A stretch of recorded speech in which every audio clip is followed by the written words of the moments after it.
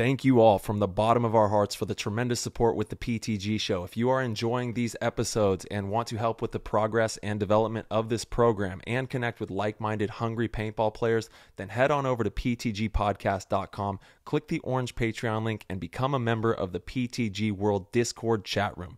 And now back to the show.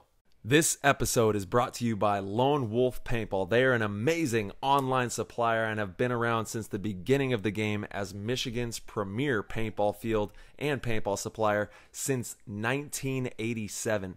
They are rapidly expanding into the online retail space and supplying everything you need to be the best paintball player you can be.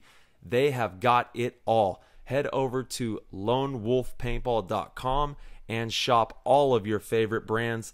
And they also boast amazing customer service and will have this out to you with same-day shipping, which is amazing. It's always nice to know that your stuff is on its way immediately so you can start to use it that very next weekend of play.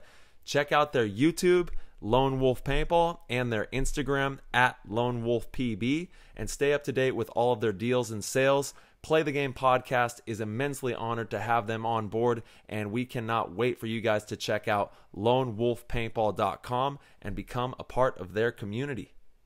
What's going on, PTG Nation? Thank you guys so much for tuning in and joining us. This episode has got to be one of the best of the year, if not the best of the year. Best in a long time. Just a truly amazing conversation with the man, the myth, the legend, Mr. Oliver Lang of Hormesis. One of the greatest minds that I've ever had the pleasure of being around, and just being in his presence and having conversation with him truly opens your eyes to what could be, what possibilities are out there, and his ideas for this one-on-one tour are getting more and more exciting. So without further ado, we're going to hop in the show. That was an insane inside move by Marcelo Margot. Great communication. And the crowd starts chanting Harmon. Great shot by all the guys. Tyler Harmon saved that game. He came out with 2 wins. Marcelo Margot was on fire.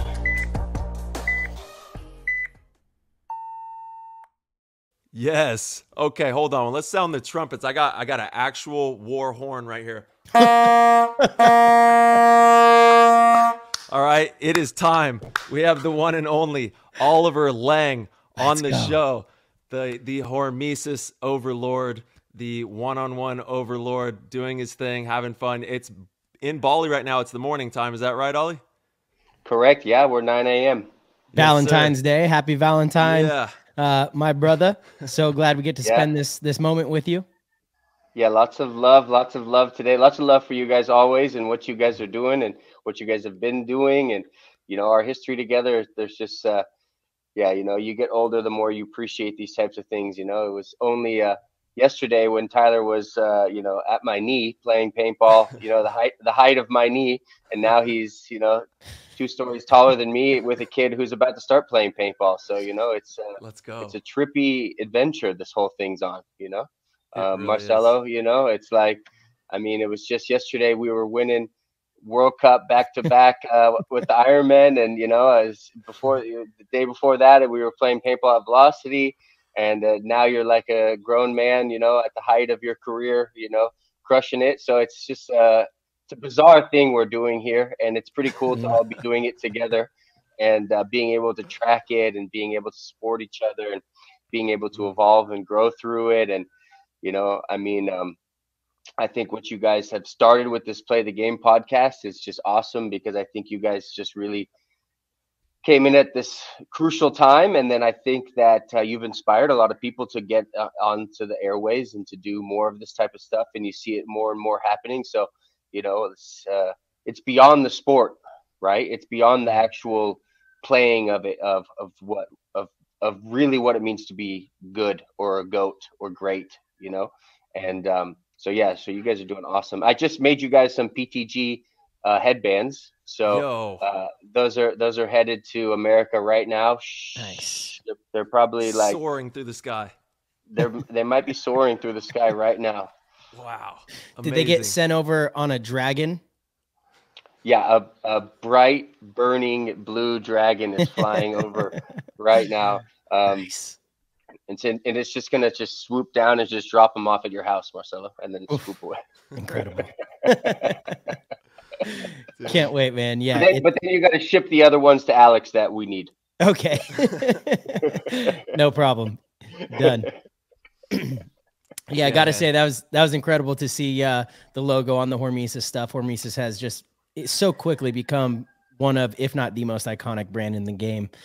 So truly an honor. I think any of the companies or players that see their name get put on some of the bands, it's like, wow, that's it's really cool. The community receives it really well. Everyone is really excited. Everyone in the PTG community saw those. Was like, oh my God, we can't wait.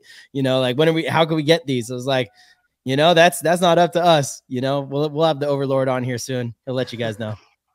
Well, that was one of the things that was really important to me in the beginning, and that's why I think like the earlier lines are very prized. But a lot of those bands were like individuals that were part of the game for a long time, and that unfortunately just slipped away, and you don't know so much about them anymore. But I know about them because I saw them, with my own eyes. I watched them play. I played against them. Maybe some of you guys did as well, and it was like my little way of being able to honor these guys, in the simplest, most subtle way of being able to be like looking at a band and saying, oh, this is a Mr. U. Yeah, okay, this one's the Mr. U. Looking at this one saying, oh, this one's the Rob Strodinger. Yeah, this is and then being able, those are out in the world now, and people are like, they're prized. Mm-hmm. Some people don't even know who the guys are, but some of those bands are named after pretty much guys who inspired me and inspired Alex, and it helped grow the sport in a juncture of time where the sport needed to be grown. Yeah. And you're seeing some of those guys come back around. You see there was a Poopy band, there was a Todd Adamson band, and now you're seeing Todd Adamson is headlining everything now with what he's doing, and so it's kind of cool to see giving new life to old things, so to say. Man, one of my prized possessions that I have is my Dreamy. I have a Dreamy one, and that means the world to me to have one of those, because that's my brother for all eternity. The guy is just something that is an enigma that will live on in our minds and in the paintball space for all eternity because of what he did. Totally. And the way that he set a precedence in the game. His charisma, just the way that he carried himself, his outlook. He was like a young Walt Disney, essentially. So to have something like that is so coveted. I have like a custom Dreamy pillow that he made me, like those things that are just not out there in the world anywhere else. They're just these custom pieces. It's really special, and they're timeless, and they hold a special piece of our hearts too. That's why people are drawn to them, is because our memories are tied to these things, and they mean so much to us as a community. Totally. And Marcus was so good at he really was powerful at being able to make an impression on you. And like the stuff that he was saying is, Tyler, it's very metaphysical, he was speaking about manifestation before anybody was speaking about manifestation, and he like put that into our minds, because he was so almost annoying about it, and and it was funny, but it was also like kind of very educational, now that I reflect on it, and in a weird way, Marcus was one of the best teachers I ever had, Yeah. I was just going to say, it's interesting, a lot of really powerful leaders are, at first they're looked at as kind of crazy. People don't understand the things they're saying. They can't receive them because they're just not aware of even that type of mantra or language or ideas. And that's kind of like that, manifestation and the power to set intention. And, that whole process is something that a lot of successful people talk about over and over now. But you're right. Back when he was saying it, I was like, what are you talking about? Manifest. What do you mean? Just like dream it up, Well, actually, yeah. Dream it up, dream it up and then do it. Mantis Fest. Mantis Fest. Let's go. I mean, he's really onto something there. And I think that if we all kind of tap into that, we can learn it, because we're all living a dream, and it's just like he says, you can't kill a dream. And, every night I have wonderful dreams or crazy dreams or whatever they are. And I wake up in the morning and I try to unpack them a little bit and write them down and savor them. And I even have I have a mentor who's dream, he can analyze dreams, and I send him my dreams, and then I tried to take those and put them into this reality, And so again, kind of segueing into this, this elite one-on-one is just another version of my dream, which is my life. And paintball is a crazy dream, like I dreamed up a reality of my life that didn't exist, to become the greatest paintball player, and it's like that wasn't something that was a reality before, so the beauty of craziness is to dream up new realities, and I think going into the future, as we are, approaching it here, it's now, your children, Tyler, these kids are the dreamers, these kids are the ones that are going to be dreaming the new future, they're going to be the ones that are creating the new reality. And that's how we make realities, through imagination, essentially dreaming, Absolutely. Well, with that kind of talk, I think it's a good time to bring up congratulations on being nominated for Innovator of the Year, Oliver. I think it's tremendous what you've done with the one-on-one thing with Hormesis. World Cup was phenomenal. Just the whole experience you guys provided. It was like the old days, everybody was excited to be at the field. Everybody was excited to be, at the booth, be around the brand, be around the players. You guys have made the players feel part of the brand, which is a really powerful thing. And then the one-on-one thing is just this incredible extension of all of that, and a really unique opportunity for players to go and showcase their skills and try something new. And the possibilities and the options and potential outcomes are really endless. So, I do think that you are a clear shoo-in for that. Actually, all PTG listeners, if you don't mind, head over and give our man Oliver Lang a vote, because what the one-on-one can mean for the sport really is bigger than I think a lot of people understand. And I'm excited to see how it continues to grow. I'm excited to talk to you a little bit about plans and what the future looks like for, the elite one-on-one tour and the joust. But real quick, just for a little plug, it's majorleaguepb.com, and you could click the awards voting. They actually have all the categories on there. Play the Game was nominated again for Creator of the Year. If you guys think we did a good job this year, we would really appreciate the vote as well. Tons of great competition. And actually, to your point earlier, Oliver, there's a lot of really exciting things happening in paintball right now. A lot of really good media, a lot of really good companies, a lot of good innovators, videographers, photographers. I mean, it's tremendous. The sport seems like it's absolutely glowing right now. And if we keep heading in this direction, I think we're, finally going to reach that promised land that we've all been dreaming of, No, I think you're right. I think it's funny. I was thinking about this morning. I do think we are about to move into the pinnacle of the sport. I think even just this in general, these type of summit awards, like, like how come we haven't been doing this for 40 years? I was looking at the Major League Paintball website the other day, and it was so well organized and structured. And, there's this new video with Maddie explaining the sport, and the video is so good. I'm like, wow, like, like, damn, 100%. It's like, and you're right. We have all these new videographers that are capturing this. We have social medias, so many social media channels that are advocating for the sport, and great players. It's all kind of starting to happen right now. And so it feels good because, I've been watching this thing through its whole inception, but, for a long time. And there's been talk about it having, the moments of the heyday back in the day, but I don't even think we're there yet. I mean, I think we're going to breach into it. And, just for your listeners, it's so important that you get involved, and even just being a listener isn't involved. Even liking a post is being involved. Like, one thing I notice about other sports that we don't do so much is, and okay, when I say this, I don't mean this like in such a bad way, but like, we're not all supportive of each other. It's like, oh, well, he does this and he's on that team. And, we really need to get on just the paintball train and support everything. Like, when I see a paintball post, I like it. If it's something I dislike or don't approve of, maybe I don't like it. Okay. But for the most part, if I see something paintball oriented, I like it. Like, how hard is it just to hit the like button? It's easy. Like it, share it if you like it a lot, comment on it.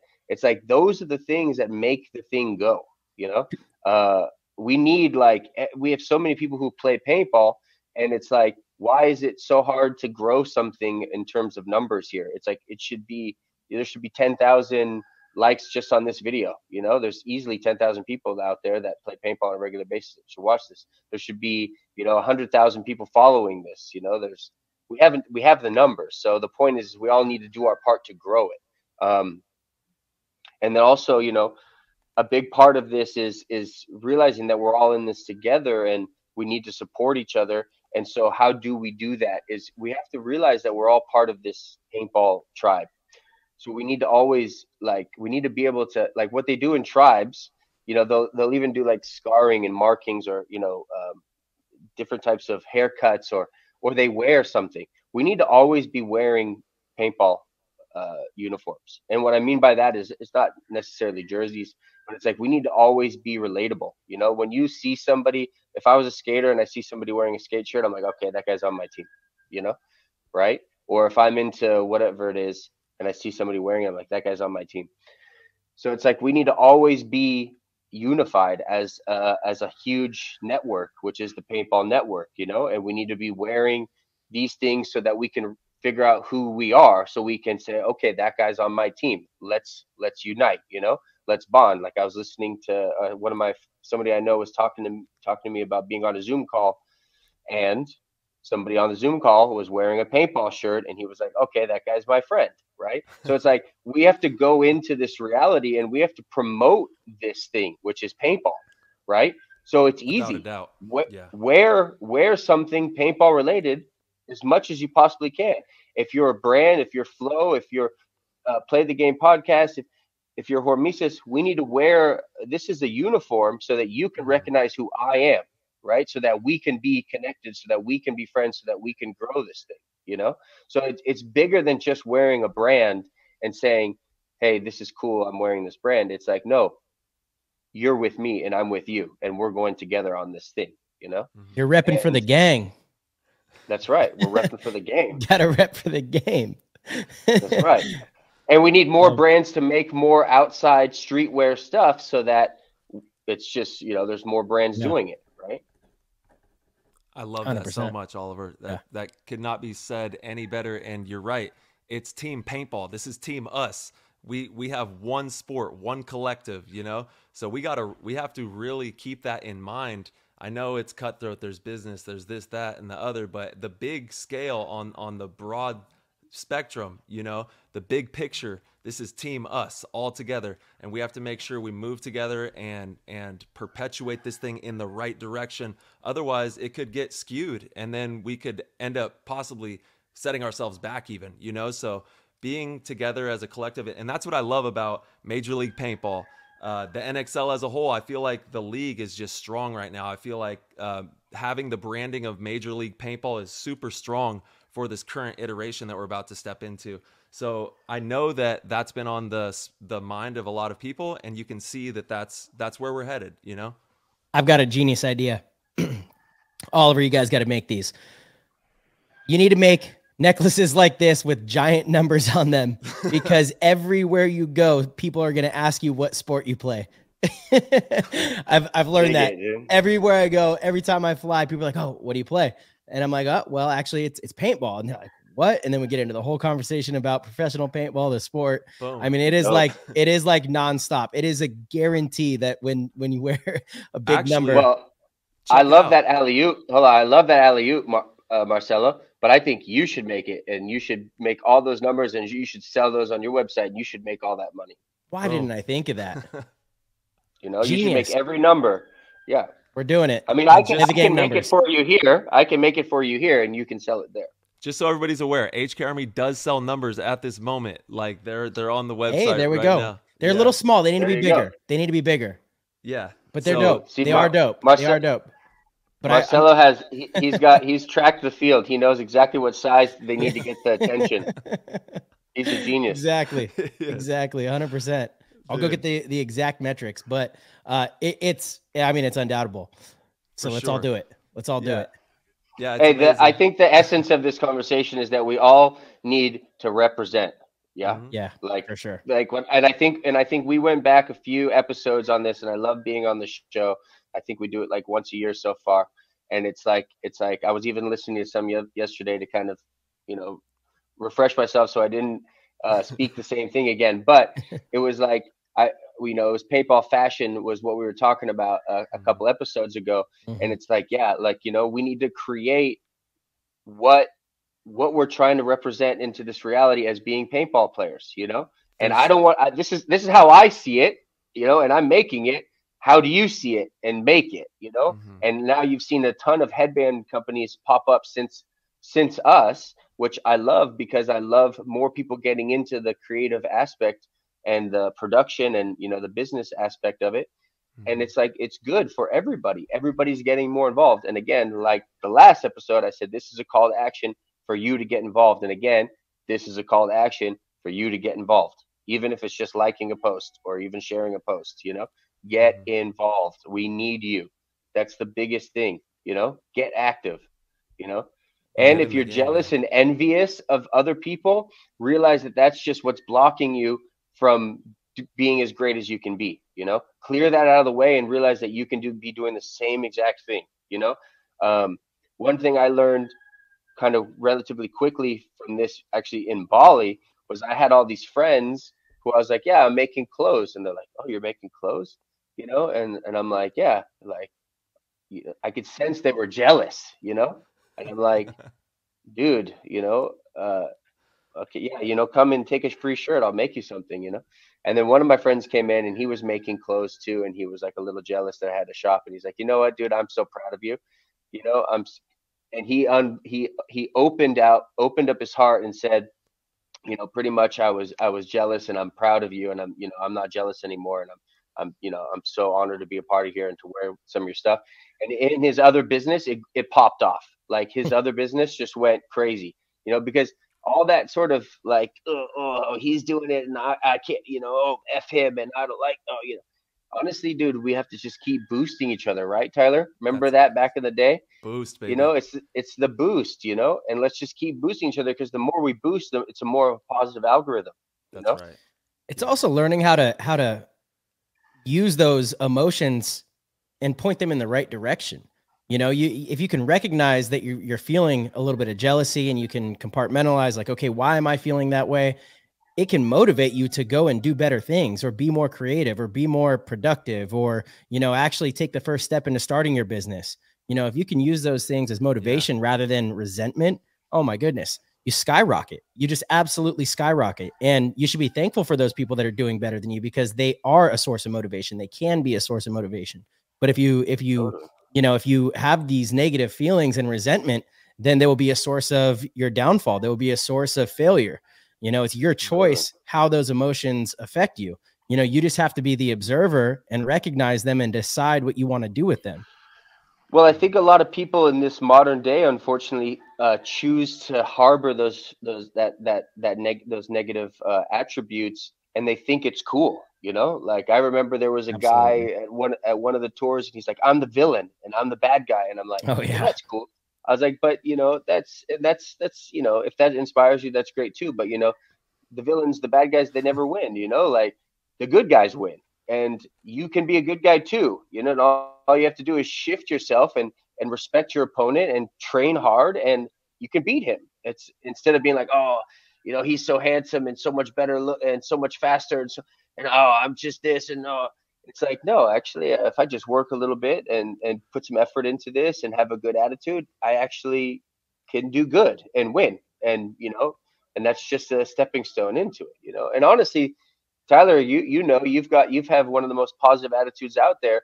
And it's like, I don't understand why people haven't picked that up on how big of a code that is in life, and how beneficial that is for your team and for people around you, It's like, people want to be around positive, fun, happy people, and those positive, fun, happy people, look at Dynasty, they win tournaments, there's an abundance of it in one space and they're all moving together, and it creates results, also heat, this is the secret, the secret.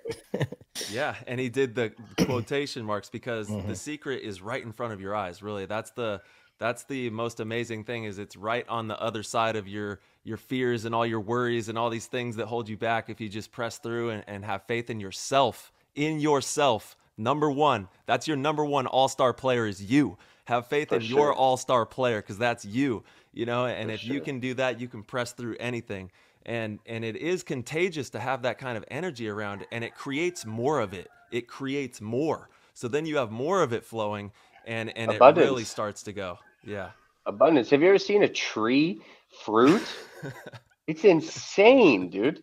It's like too much, you know? It is. It's a lot. It's a lot of fruit, you know? Like one apple tree is just banging, you know? Shout out to the Central Valley. I grew up in the agricultural capital of our country. Yeah, you did. And man, it's just so cool to see all of us still having so much fun with the sport too. That's what really inspires me, is there's still so much love in this game from so many different avenues and so many different people, and other people are getting bit by this love bug, this love paintball bug, and they're on the journey, and it seems to be getting a lot bigger. Now, of course, it's not as big as it was in the early 2000s.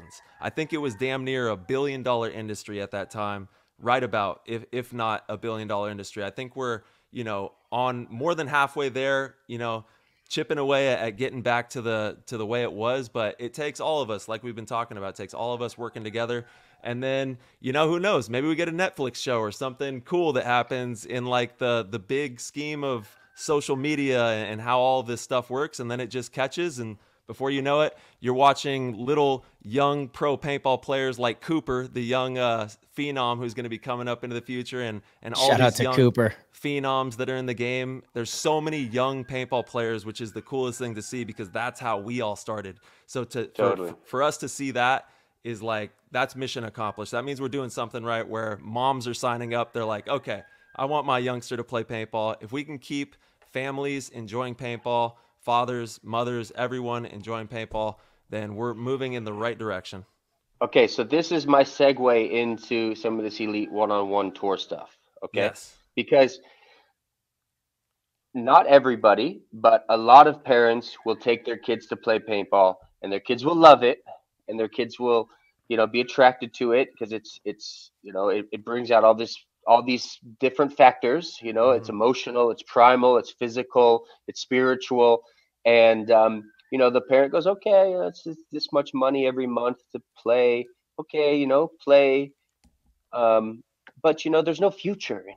You know, so some parents are thinking like this. You know, not all of them. You know, some parents are thinking like this, right?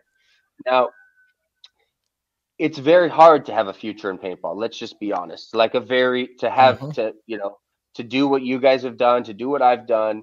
You know, it's you know, let's just say there's 40 people who have done that, maybe 50 people who have done that in so far in the whole history of paintball, you know.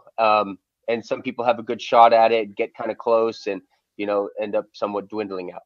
The point I'm trying to make here is, I do believe, and this is what I'm really trying to do with this whole elite one-on-one thing, is I'm trying to get you paid.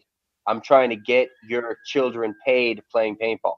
Now, with the NXL and everything that's going on, it's epic, dude. Like, it's at a height of heights. Still, when you win, you don't win that much in terms of as an individual. You win nice bundle that you can say it's this much for the World Cup, but then at the end of the day, I only got a little slice of it, and, you know, I was able to pay my rent a little bit, right? The point is you guys, some of you guys are on salaries playing pro, which is cool. You know, and that's a valuable aspect of it. But like, I want to start making events where it's large cash prizes for first place, like where you cannot say no to showing up. You know, well, it's funny right? that you say this, because this is starting to catch wind. There's a buzz about this concept that you're talking about right now. Yeah, it's like, you know, I don't know what your guys' salary is on the team, but like, let's just say there was a pro event and it was $50,000. And again, I'm speaking about this in the beginning as this could evolve, you know. But it's like, how can you not show up to play paintball for $50,000 for one weekend, right? And to win it as one individual, you know, you just can't say no to that, you know. And in the future, it could be $100,000 or $200,000 or $250,000. Like, that's not far out, you know. It could even be more. I don't know. That's the beauty of this, and the move that as it starts to advance and the more it gets picked up, the more interest it gets. It's a very viable thing. Like what we did this last year with the tour was, I think, probably one of the coolest things personally I've ever done in the sport. It was And badass, dude. and I think it was probably one of the coolest things that I think paintball has seen in a long time in terms of, something new to the sphere of the game. We got into a bus, we traveled across the USA, we hit all of the biggest paintball fields, their destinations, or the destination locations to play paintball. And we set up a field. We invited the best talent of the surrounding area, and we said, okay, play. Here you go. Play. Here's the format. Yeah. Play. The best guy gets invited to come play this grand finale event, and he can win $10,000. And you're just kind of a nobody kid from Boston or from Florida or wherever you're from, and all of a sudden now you're somebody, and now you're competing for $10,000 cash for yourself. Not That's more than I've ever won in any tournament myself.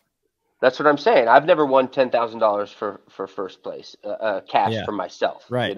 Right. So that's a big, for me also, that's a big honor. I used to want to be the guy, and I think I said this last podcast. I used to want to be the guy who makes the most money playing paintball. Now I want to be the guy who pays the most money to the guys playing paintball. Right? That's the next evolution of it. So like that, I really do believe that this format, as it becomes more assimilable, more presentable, people understand it. And again, we can go over those details in a minute, but I do believe that there's going to be great value in this because players, kids, like a Cooper, these types of kids, their parents can say, well, there is a future. This guy can go play this one-on-one event and he can make $50,000 an event or $100,000. Or if he takes third place, he can make $5,000 or, whatever it is. There's something there for an individual, and I'm saying that's what's going to keep people invested in the sport. And they're going to say, okay, son, we're going to go out and train every weekend on this one-on-one field at our local field. And we're going to become the best in this area. And then you're going to get invited to the invitational event, and you're going to go win that event, and you're going to win, X amount of dollars or X amount of prizes or whatever it is. Right. So Ollie, I think that's a big factor. Ask, it would start by growing locally. It has to be locally grown all across the world, essentially, or whatever the pockets are that are going to be the big pockets for this type of style. And then from those pockets, you would have events in those pockets where they would, I can't imagine it would be free, right? You have to, how do you generate the revenue in order to give away 100, 200 grand in order to have a tournament like that? So let me show you, let me break down a little bit about, so we kind of spoke about last year's tour. If you don't know about last year's tour, I'd go look at the Go Sports grand finale or go check out the Hormesis Productions. You have to, because there's a lot of content. The video content is too good. Do not miss out on that. Go watch that. So this year, what we're doing, well, and last year it cost us a lot of money, and it was a big promotional thing, and it was a lot of fun, but it didn't add up so much financially, and it was an extremely extreme amount of time. It was 8 weeks on the road, pretty much, which is 2 months, right? So this year, what I'm doing is we're doing the world tour, the search for the best. I think I gave you a poster if you want to put that up, right? Yeah. Great art by Clint Riddle. I mean, this stuff is like amazing stuff. Shout out to these Clint. These types of posters are going to be, iconic in the future. We're printing some, even from last year, we made all the heroes ones, like collect them all. They're going to be iconic. Yeah. And you got to do a hand painted one, like a one-off. For sure. I like that. I like that. The art in it. So this year we're searching for the best in the world. Yeah. Last year we searched for the best in the States. Yeah. Shout out to Tommy Greenleaf, came out, crushed it. Shout out to all of the heroes who came through. Yeah. They were amazing. Tommy had no elbow pads out there just stunting. No there he is pad. right there. That's There you go, an ode to Tommy. Tommy right there. Yeah. And he has no Because, pads on in the picture. Check it out. but see, Go to again, the this is YouTube. what's cool about this sport is that, or at least this format is you can adapt, right? Yeah. Like, so what he did is he played the joust. He wore these elbow pads and he got bounced on them a few times, right? Or he got hit on it a few times. So he realized that he wanted to get really tight, and he was like, I don't even want to have pads there. And the way that I see it is I'm all for, especially in the beginning of something, like let's try it, like some people were like, oh, he should have to wear long sleeve. It's like, well, No. okay, that's your opinion. Right now we're trying things, and honestly I like it because it's kind of gangster, Yeah. right? Yeah, for sure. It's a new look, and you don't have to dive in this like regular paintball. And I mean, I couldn't play paintball without elbow pads prior because you're always on your elbow. This is you're not like this, so it's quite nice. But so we're searching for the best in the world this year. So we're going to first stop is Asia. We're going to Thailand. We're going to be going on the 23rd, 24th. Thailand. I think you have that poster if you want to put it up Yes, there sir. also. Oh, working on it. Man. Yeah, Dang, and we're being hosted at a great venue. One of my friends who's really done a lot for the sport, Mr. Lin. He's doing awesome here work. Paintball in Asia is pretty hurting, so to say. It's not as big as it used to be after all these Malaysian Cups. So really, what we're doing is we're having the event in Thailand. We're inviting people from all over Asia. So we've got people from Singapore coming. We've got people from Malaysia coming. We've got Thai. We've got, I think somebody from India is coming. Australia, representing Australia. And I don't know, maybe Taiwan or Japan, something like that. So we've got a pretty diverse crew that are coming to the Thailand event and representing their country, right? So this is another aspect to this that I think is a really powerful thing is like, if we want to get into the Olympics one day, it's very hard to train to have a full five-man Thai team that could compete against Dynasty or Heat, right? But I think in a very short amount of time with proper training and a proper deployment of these fields at fields, like even at this Thai field, which is just what's going to happen on the world tour, because what we're doing is each field that's participating in this has to purchase a kit, and these kits are going to be then solidified at each location to be able to be used on their own at their own dispose to generate money, and as well as to create new players, right? So like this field will have this field that's going to be in Thailand, the SAP paintball field, a speed paintball. They're going to have a field now. So they're going to be able to train on a regular basis this format, right? And again, the beauty of this format is that it's very small, it's very simple. You don't need much. All you need is one other guy. You need a little bit of paint. If you use the Hormesis Elite app, it tracks it all. You get statistics for it, and then all of a sudden, in a short amount of time, I bet you there's going to be a very elite caliber one-on-one player coming out of Thailand. And not going to say that he's going to be able to compete with you guys right away, but I would say in a year or 2 years, he's going to be quite, versatile, and he could maybe compete in a semi-pro version of this, right? And maybe in a couple of years, he could compete in a pro level of it. And beyond that, if we wanted to go worldwide and do a real Olympic style training for this, which is a goal of mine in the future, is you could have a Thai elite one-on-one player representing Thailand in the Olympics for paintball relatively soon, as well as anywhere else that embodies it, and takes it on. Right. So that's really my mission with this tour this year. So we're going Thailand. That's the first one. And some people it takes a while. I'm realizing it takes a while for people to catch on to things, and that's natural. But I will say that the beauty of this is that it's quite simple. And I think if you are just if you see it, like Marcelo, you were able to see it at the grand finale a little bit. You see how reasonable it is. It's not too complex. And the reason why I like that is because Like I want to go play paintball sometimes, right? But it's very difficult even for me to go play paintball because I need a team. I would need somebody that I could communicate with that can. It's like after you play on Dynasty for a long time, it's hard to just to go jump on some hodgepodge team and play. You can do that maybe a little bit, but you don't really, it's you don't feel safe. When I'm playing with Marcelo or you, Tyler, I'm like, okay, we're safe. When I'm playing with a bunch of guys that I don't know who their names are, or what level they're at, or the field's deflated and it's all wonky and the turf's all shaggy, it's like, and I'm just not going to play today. But if every paintball field that I deploy this on for the world tour was able to pick one of these up, it's like I would know, okay, I could go to speed paintball and I could play one-on-ones.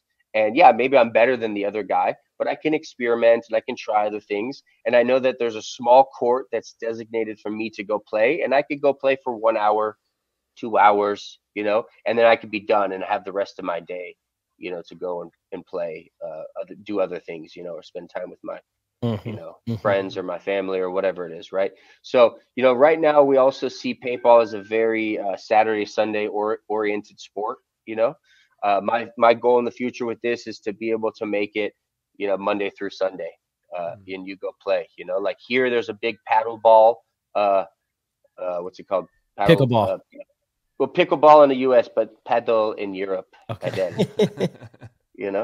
And anyway, so they're building these all here in Ubud, and I'm looking at them and I'm going, wow, this is super cool concept. Like these guys they're booking by the hour, and they're playing paddleball for 1 hour against some friends, and then they're out of there, right? And they've got 4 courts, right? So what I want to do is I want to build one of these. I want to build something somewhere where it's got an elite 101 field, elite 101 field, elite 101 field, elite 101 field, and it's like you book it by the hour, and you come play, from 10 a.m. to 10 p.m., right? And you book in for the hour, and maybe, you've got Marcelo there, as a pro coach, and people pay him, and you go through the logistics of, the drills and how to start, blah, blah, blah, and then people, I see that this is being something that could really, change the way that the sport's being played, instead of it just being played Saturday, Sunday, this could actually be even done in places where it's, more heavily populated because it could be condensed. It's cleaner, it's got the glass around it. Mm-hmm. Yeah, no, this is just a side tangent vision, but anyways. It does look amazing. I see what you're saying there, and it's much easier to set these kinds of things up. I think that also one of the coolest things is the storylines of how you can have a player who, like you said, is a quote unquote no-name player, doesn't have any notoriety in paintball in that regard, trains his butt off at something like this, steps out there and is able to whoop up a top name guy, and then you're like, whoa, there's something there. There's some skill set there. And then you can hone it. I think one of the most fun things about 5-man paintball is building that camaraderie and that trust. And like you said, that is like the mission of team paintball. That's number one. You got to build camaraderie and you got to build trust. Otherwise, the team, when you go 5 against 5, is going to probably flop. In this, it's you. It's you, and you can sharpen yourself to be the nastiest paintball player in the world at this craft, at this style. Totally.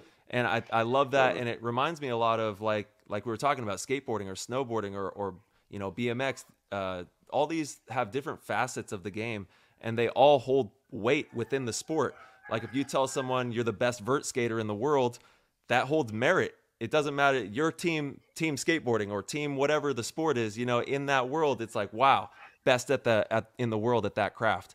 And we can't be afraid to have multiple crafts of paintball and look at it from different angles, because I think it's only going to help us as we grow into the future. And I can't wait to see like some youngster just come out of the woodwork and whoop one of us up, the top players in the world that are really good at this game. And then you're like, wow, you got to take notice to a player like that, Totally. And I think that's a good point, because like I came from a skateboarding background and like even when I skated, Tony Hawk was out. Like he was not cool. Like Tony Hawk, 900. And What's then that? Tony Hawk, he came back and he started doing the vert, and then vert became very popular, and then he got into the X Games, and he did the 900, and everybody like lost their mind, Yeah. and skateboarding blew up, and then then everybody's like, oh, but look, there's street skating, there's this type of skating, and the skateboard industry boomed, so it's hand in hand, whether you're a vert skater or you're a street skater. The point I'm trying to make is I want to make another avenue for independents to have a pathway to succeed, to grow, to evolve in the sport, and then also to be compensated. And like a guy like Tommy Greenleaf, I don't know how he is in the 5-man scheme of things. I know he plays on a pretty good team, Malicious. I don't know how, I don't know exactly where he stands on that team, but I would think that he's probably one of their top players, and I would, maybe I'll ask him. But the point I'm trying to make is you can be an elite one-on-one player. Like Tyler, you'd be an elite one-on-one player, but you're still excellent at the team aspect of it, right? So it's like just another side of the coin, right? Yeah. It's another thing to have under your belt. It's another thing to practice. It's, and then maybe one day you got tired of the team thing and you can't travel as much, and you're having another kid, I don't know, whatever it is. And you're like, I'm just going to focus on this one-on-one thing because all I need to do is show up myself and drill. And then there's an event that's coming up and I can win 50 grand. Right. Then you're like, I could just, this is my avenue. This brings me back to how does it generate the revenue to have 100,000 or a crazy purse like that? And okay. I would imagine it's kind of like tennis or something where you're going to try to pay out, a little deeper, because golf, tennis, they kind of do that in those sports. So again, this is a multi-phase rollout.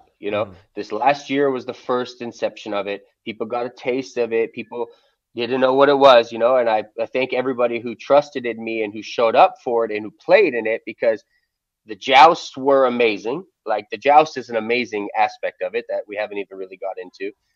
The dual aspect of it was amazing, right? And, we hit all these locations, and this was the first kind of seeding of it all, right? This next year, now I'm doing this across the world. So we're going Thailand. I'm actually going to do three locations in the U.S., still unknown. I'm talking about one in Florida, one in Texas, one in California, but those fields haven't committed yet, so I'm still looking. So if you're interested and you want to partake in something like this, I'm available for discussion. Well, we did Arizona last year. Arizona was actually a great turnout. It was just hot, so we had to do it at night, which was kind of fun. It was kind of cool. Yeah. And we're doing Canada. We've almost got that location locked in. We're doing South America. We're still in discussions whether it's going to be Mexico or maybe somewhere else, maybe Ecuador. I don't know. We'll have that. We'll have to iron that out. And then we're doing UK's locked in, and we're doing Germany's locked in, right? So we're doing a world tour, and we're gonna plant these fields at all these fields, right? We're gonna teach the field owners how to run and operate these formats. Like, that's my main thing. And we're coming out on our own dime. The only thing is the fields have to invest in a field, in a kit, so to say, which is a field, 16 bunkers, which is some tents, which is some scrim netting. It's not that big of an investment, right? In fact, they make back their investment that weekend of their hosting their event. They take all proceeds for it. So it's actually very generative for them to have us come. Yeah. And so I show up, I build the field. I show them how to build the field. I teach them how to run the joust. I teach them how to organize players. I teach them how much they can charge per player per joust. Okay. And then we do the same thing for the duel, right? Now, each field, if fields pick this up, it's not only is it a great event to have on a monthly basis, a weekly basis, a bi-monthly basis. It's a great thing to add to the whole to your whole offering, right? And it creates a new avenue for players to play on a regular basis. We've also created an app. Marcelo hooked us up. It's called the Hormesis Elite, right there. Okay, Marcelo hooked us up with Gallimore software. And you can go on there and you can download that for free. You can put your name in there, put your picture in there, and you can start getting statistics done right now on when you play, right? So to answer your question, Tyler, once we've seeded this around the world and once everybody's picked it up and everybody's interested in it, because anybody who's played it is now interested in it. The people who haven't played it, they're not as interested in it because, oh, one-on-one's boring and, oh, I like 5-man or I like 10-man, and that's cool. The difference is that once you've done it and you've experienced it, it's a cool new experience, right? It's just like if you've never played tournament paintball and you go play, if you play big games and then you go play tournament paintball, it's a new experience, right? Mm-hmm. So, and let me be the first to say, you need to be playing 1v1 paintball.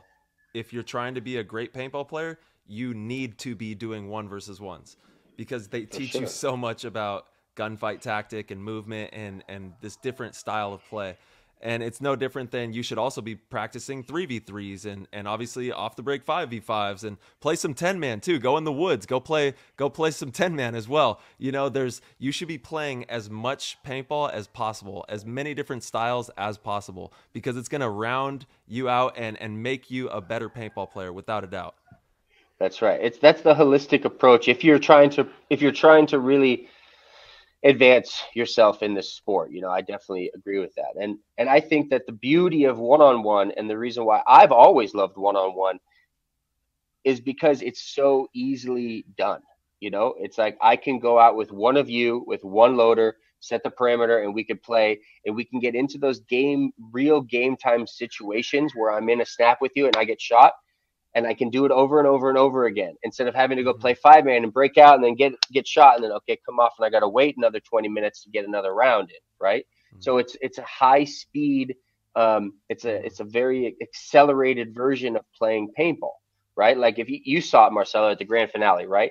It's like, you know, Bushby played, he had, you know, at least, I don't know, I can't remember the score, but he had, you know, so many breakouts and so many experiences, you know, hand-to-hand combat moments where either he won or he lost in 20 minutes. You know, like what was experienced in that 20 minutes would probably be maybe a weekend of paintball at, you know, we played a full tournament the 2 days prior to that, and it was about a similar amount of paintball. It was about a similar amount of paintball. You know, I'm like, damn. Yeah. You know, kid was in shape and looked great, but it's a lot of paintball. And you're right. Like you get to get right to it, engage in the gunfight. It teaches you so much about rhythm and timing and even movement, even on that small field. And it was funny if you watch, you know, like when you, Ryan, Yosh, Alex, Archie went and played, some of those videos are up on the YouTube channel. If you watch those and see how much movement there is versus the tour that you did last year, you see that the high level players still find ways to make a lot of moves on that small field, because you see and you understand when a player is switching. I do a drill when I host these team practices where it's one-on-one, you're about a bunker apart, you can gunfight from either side, right? It's a team oriented drill. So we'll have 4-on-4, but it's one-on-one at a time. And you get 1 point if you shoot someone, and you get 3 points if you bunker them. And it's 1st to 11, but you can't win unless you have at least 1 3-pointer. And the whole point of it, at first I explain it and they're like, you're crazy. You just want to see us get shot. I'm like, no, I'm teaching you how to recognize when that player switches and when you have time to get to their blind zone and then take them down, you know, and it's a very valuable skill. And then you watch them go, they go back and forth and they're just kind of blowing each other up. But then after a while, they kind of get it and they're like, whoa, there's something here. And that's relatable to 5-on-5 paintball, because you know, when you put somebody in, you want to make a move, you need to know if you've actually put them in or if they're just waiting for you to stop shooting and they're going to come out and shoot you on the move, you know, or if they're going to roll off and shoot the gap, you know, and it absolutely teaches you that. Yeah. Yeah, totally. And I like how you've created more drills. I'd like to see all your new drills since the last, 10 years of evolution, but Dude, I think we never stop cooking. We got drills on drills on drills. Straight up. I think one thing that's one of the best things about the elite one-on-one for anybody, especially any like these kids you're talking about that you're doing clinics with, is you put them in a forced environment where the time and there's structure and there's 20 seconds between points. It's like the real pros are prepared and they're centered. Like guys who lost in the duel were the guys who got flustered and who didn't conserve their energy and who didn't know how to maintain their, the timings and were, not prepared. Like these are the guys who blundered, you know, and the real good guys, like if you watch Ryan and Archie in their duel, you know, Ryan's like in the box almost, you know, 10 seconds between each, you know, before each point. And like, that's impressive. Right. Mm-hmm. And then you see like a guy like Yosh, who was Archie's pit crew, you know, he's like how he helps Archie conserve the energy by being prepared for him where he needs to be for when the guy comes. Right. So these are all these little things, these nuances that, you know, people just don't get because you have to play tournaments to get them, and to play tournaments costs a lot of money, and there's a lot involved and there's a lot of pressure. I mean, I remember my first tournaments, you know, they were expensive, and it was a lot of pressure, you know, and we blundered a lot of them, you know, we didn't win many of them because they were, you know, we were new to it. And then once we got a hold of it, you know, Dynasty's still winning from it. So the point is you got to get into that tournament mind frame. And how do you get into that? This is a great way, because with the app, you can time, it's got all the time, it's got everything, it's got all the pointing and everything that needs to be done. And you can literally be on the weekend having mini tournaments for yourself and learning time management, learning, okay, hey, this is a good time for a timeout. Okay.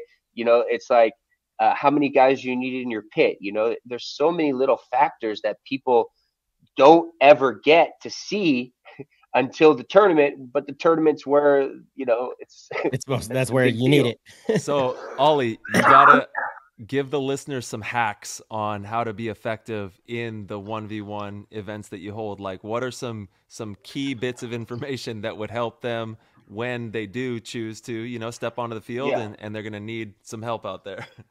Good question. First of all, you will need to have some type of this is not for the faint-hearted. You're going to need to be fit to play the duel. I'm not going to lie. You know, like this isn't soft. This isn't a soft version of it. It'll get you in shape. Yeah, for sure. So, you know, you're going to need to be pretty fit. I recommend if you're going to be a dueler, you're going to need to have at least minimum 2 guys in your pit. Minimum. I think 3 is pretty good.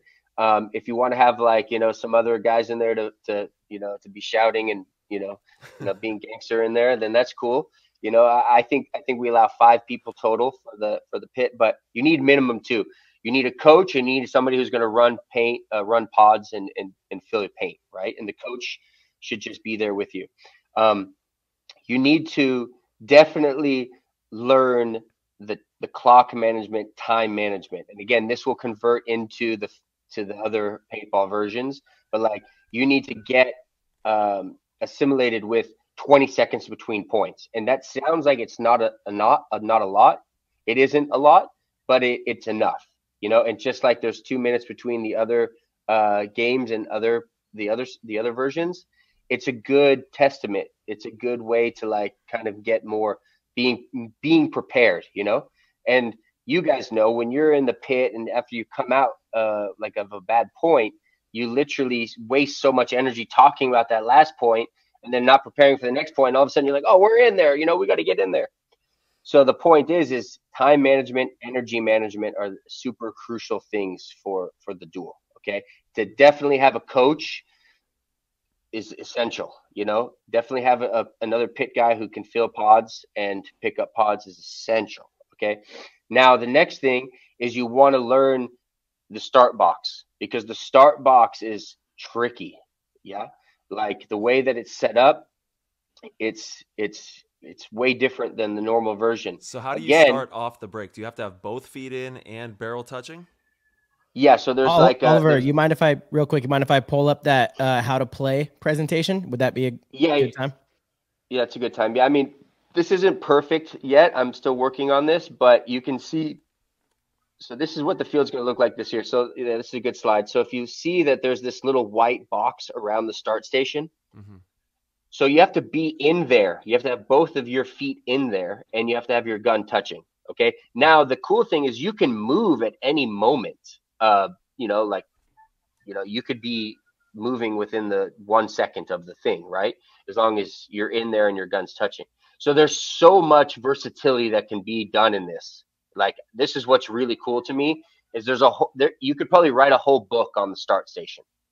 Yeah, because you can go very heads up. You can try to outwit them, shoot cross body.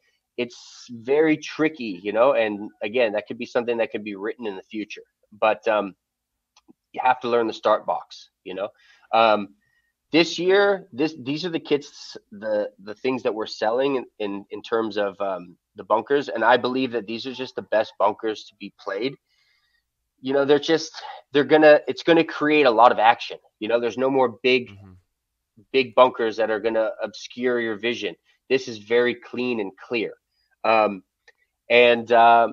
Yeah, I mean, obviously, you know, there's the basics, which are you could take from any clinic, is snap shooting. You know, snap shooting, kind of the drill that you were just talking about, moving and shooting, Marcelo. And I feel like with the app and with a field like this, at any field, and one sparring partner, you can play so much paintball that you're gonna create new versions of this format that I don't even know about yet. And that's what I think is really cool about this. It's like Dynasty, Heat, you know, Impact, X Factor. They're always winning, right? And they've got the codes, right? They've got the cheat codes, so to say, right? And they know how to do it. This is a brand new opportunity for so many people to discover. There's so much possibility of new YouTube channels being explored about how to play this. You know, there's YouTube channels that needs to be like how to set one of these up. You know, there's so much. This is what I think is really cool for the sport, is it's something new that it's a clean slate. It's a blank slate right now. You know, like I could write a book on this, but so could you if you started to play it, you know, and you would have another representation of it, you know. And it's like, if we were going to write the book on how to play standard paintball currently, you know, yes, it would be much more intricate, and it would be much more nuanced, and there'd be so many, you know, micro topics to go into. You know, and that would probably be a beneficial thing to do, but you could get and you know, that book would probably be that thick, you know, of how to play professional paintball now. You know, this book would probably be this thick, you know. And so the point is it's a blank canvas right now, you know, and I think that's nice. Also what's very exciting about it, you know. Again, the possibility of coaching, you know, like you were a coach for it, Marcelo, you know, like there's a whole new possibility for coaching, you know, that is way different than the other version, you know, way different. And I think is very cool, you know.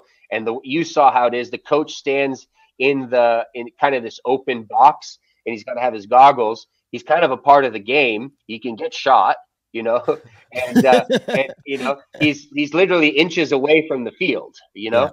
But he can't speak during the match, but he can speak as soon as the match is done to his opponent. And it's like, it's so nuanced, you know. Like, it was super cool to watch Tommy Greenleaf, because Tommy Greenleaf showed up with one of his boys, one guy.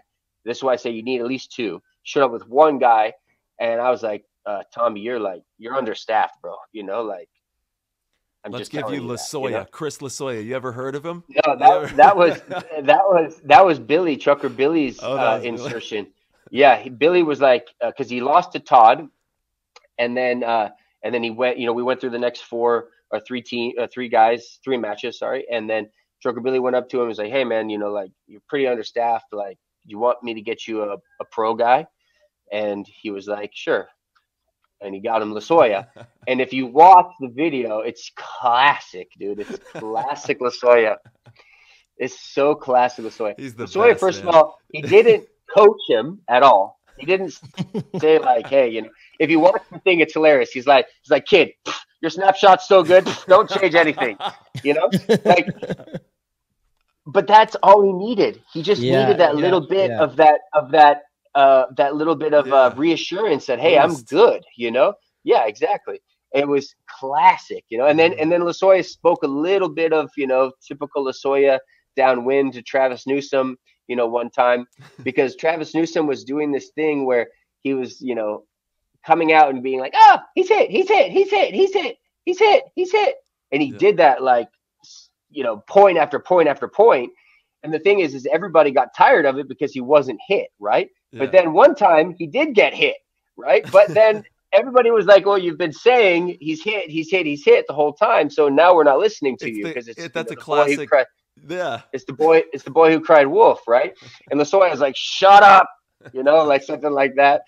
So it's pretty classic, Anyways, Lasoya definitely helped him win that purse, and without Lasoya, he wouldn't have. So you can see how big of the coaching factor there is there, Also, what I like about this is that I think we spoke about this a little bit last time, but for you guys to go, for Sarge to fund Heat, for Dynasty to get the sponsorship that they get, and just to fund everybody to go to these events, it's expensive, man.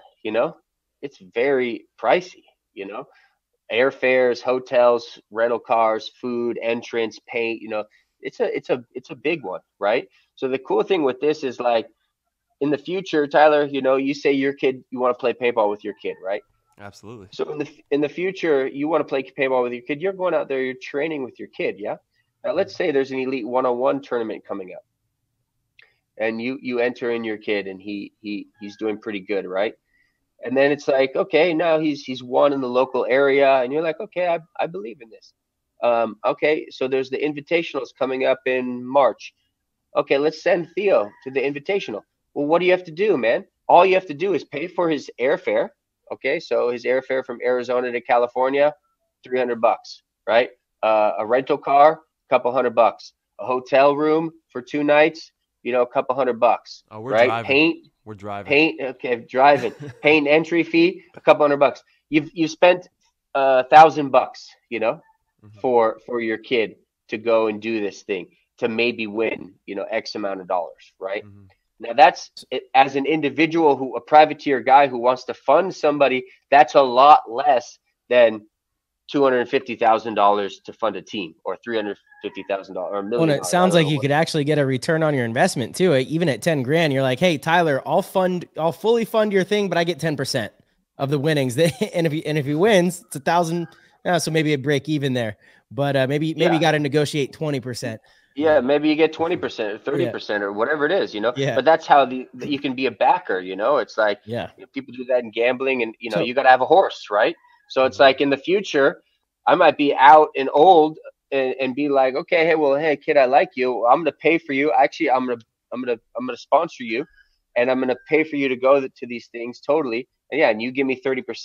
Now, not only does that kid win that money, but now he could possibly, like a Tommy Greenleaf right now, he could probably go get individual sponsorship, right? Like, I don't know exactly at what rate, but like he could probably go to Planet Eclipse and say, hey, can you guys give me a gun? I mean, I guess he already won a gun, but hey, can you guys give me a gun as an individual privateer guy? So he gets a gun, maybe 2 guns, maybe 5 guns, right? Maybe he goes to JT, maybe he goes to HK and says, hey, can you guys sponsor me? And HK goes, yeah, I'll sponsor Tommy Greenleaf. You guys just won the $10,000. You're a hot ticket item, right? Now, not only did I pay for Tommy to go to this event, but now Tommy's got a 5-gun deal from Planet Eclipse. He's got a personal sponsorship from HK. Maybe he's got a Hormesis sponsorship where I give him a signature line. All of a sudden now he just made another 20, 30, 40, 50 grand, right? Yeah. As a player, Oliver, an individual player. Oliver, we got to get back to, cause I'm extra curious now, like how does this thing generate revenue? Cause that's an important thing to be able to keep it going. So we were talking about phase 2, right? This is phase 2. You're kind of doing what you did last year, but now internationally, trying to plant the seed across the globe.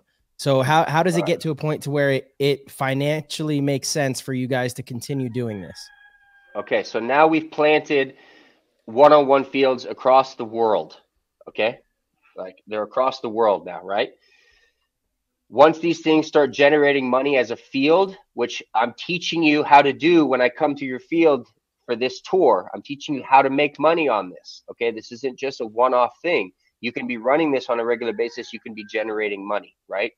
Now, next year, what I'm going to do is I'm going to hold a massive invitational. Okay. Now, each field who has an elite 1-on-1 field is going to be eligible to send their local players, their local talent, who will be registered on the app, Okay, so we'll be able to look at the UK and say, okay, Scotty and Jimmy and Eddie are the best 3 players in UK. They're invited to the Invitational, right?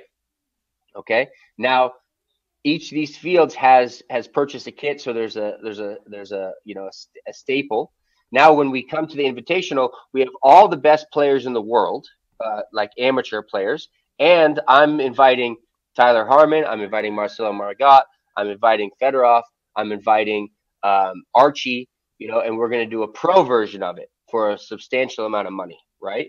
And the way that we're going to generate money is pay-per-view per match. Okay, right? And in the future, beyond that, more fields who want to obtain beyond the tour, because this year I'm only giving a small amount of fields away, or the ability for fields to buy to get into our kits.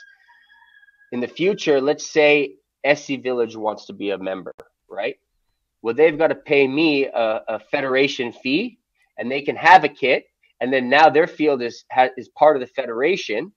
And anybody who plays at that field is eligible to come play at the Elite One-on-One Super Invitational event, which will be a bang off event, right? Excellent. But now I have SC Village, now I have Kiki, now I have all the biggest fields across the nation who are paying into this, and their field is getting more credible because let's say you wanted to play Elite One-on-One and you wanted to go enter into the Invitational and you wanted to potentially win that large cash prize, or you wanted to make a name for yourself. So either you can play at this field who's part of the federation, or there's this other field. Well, they don't have a field. It's just like it's just like right now finding fields with airball or finding fields with sup air bunkers rather than the air ups, because that's not what we compete on. It's like imperative. If you have a tournament field and you're the only field in that region, you're going to get all the teams. That's right. Exactly. Genius. And I feel like we're on the brink of an era where, like, for instance, the event that I'm doing in Germany, right? He's a very young field owner. You know him, the German guy, Frizzy. He bought a field from an older guy, okay? And he literally said, hey, I can run this business, really good. Do you want to sell this to me or give me partnership in it? And he took it over, right? And I guess, eventually the other guy got out of it. But the point is, he's a new, young, youthful, entrepreneurial spirit who loves paintball, right? He's not one of these the older generation who's sitting around counting their money, being like, okay, let's just, we'll give them a couple of hyperball bunkers and, they'll be happy. It's like these guys we're on the brink of a new era of not only new field ownerships, but new business ownerships, including Hormesis, including, Flo, these types of guys. There's a new era of individuals, young, bright spirited, entrepreneurial individuals who care about the sport. Absolutely. And who want to make the sport better, and who realize it's not all about money. Money will come once they've done their passion, right? So this, this field in Germany rips it, like it's such a busy field, and he loves it. He loves paintball, right? So I feel like I know what field. Is it where the DPL was? It's a gotcha splat or something. Gotcha. Yeah. Okay. Nice. Let me confirm that. That's amazing. Shout out to German Paintball Freezy. And Freezy. Is that Freezy. the one? Freezy. Yeah, it's Gotcha Fun Factory. Gotcha Fun Factory. So, anyways, the point is we're on the brink of a new era of, like Jason Edwards just picked up Legacy Paintball Park, and I see that it's so busy every day, and he's got the energy to put into it, and the care about it, and that's what we need in the sport. We need to care about it, right? We need to not just sit back and say, okay, well, man, I'm not gonna lie. I was talking to Glenn Forrester, and I've had history with Glenn Forrester. I played on his team. I looked up to him as a player, and I said, hey, I want to do this at your field. And he's like, well, how much money are you gonna give me? And I'm like, I don't know, dude. Like, I don't know if this is the place for it, you know? And then it was like, you know, Geo's like, yeah, you know, come do it here, you know? So anyways, the point is that, you know, You need people that see the vision. you need people who see the vision. And even if you don't see the vision, man, trust the vision, you know, trust in the people who are around you, you know, it's the same thing. You set up okay, we're going to do a play the game podcast. Well, man, maybe I didn't see the vision, but I trust you guys. Okay, let's do it. You know, what can I do? How can I support it? You know, can I come on? Can I like something? Can I share something? You know, it's like, that's the beauty of community. You know, I was listening to something the other day. It's like, you know, community, we don't have to necessarily dwell together. We don't have to live close. We just have to live deeply with each other, you know, and that's it. We live in a paintball community. Have you liked all of our videos on YouTube? Maybe not on YouTube, on Instagram though. All right. I guess you have some work to do. I'll do it. I'll gladly do it. Dude, don't let him talk to you that way, Oliver. No, I'll do it. Oh, man. I love it. Oliver, I've commented on it. I know. You show us all the love, brother. I'm just kidding. Dude, I just got to say one more time, shout out to the Valentine's Day special with Ollie Lang.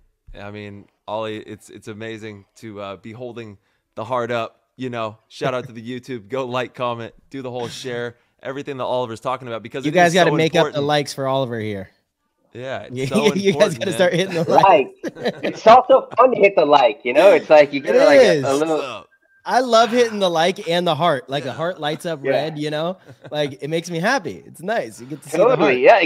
See, that's the funny, weird thing, right? It's like you just hit the heart and it makes you happy, you know, and you feel good, you know? Boom. Yeah. Then it hits the algorithms and algorithms go through the roof, and all of a sudden PTG is the #1 rated thing on YouTube, you know? All of a sudden paintball is the biggest sport in history, you know? It's like all you did is just hit the like button, you know? Simple like, bam, hit that like button.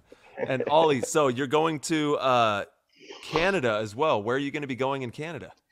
We're looking to be in somewhere near Toronto. I'm solidifying that yet. I don't have that engraved in stone yet. But yeah, South America, UK, 3 or 4 different stops in the USA, and then Thailand as well. So you're gonna be busy, man. So I want to say that if there's one that's close to you, like, don't miss out. Yeah, you know, don't like hesitate. Get out there.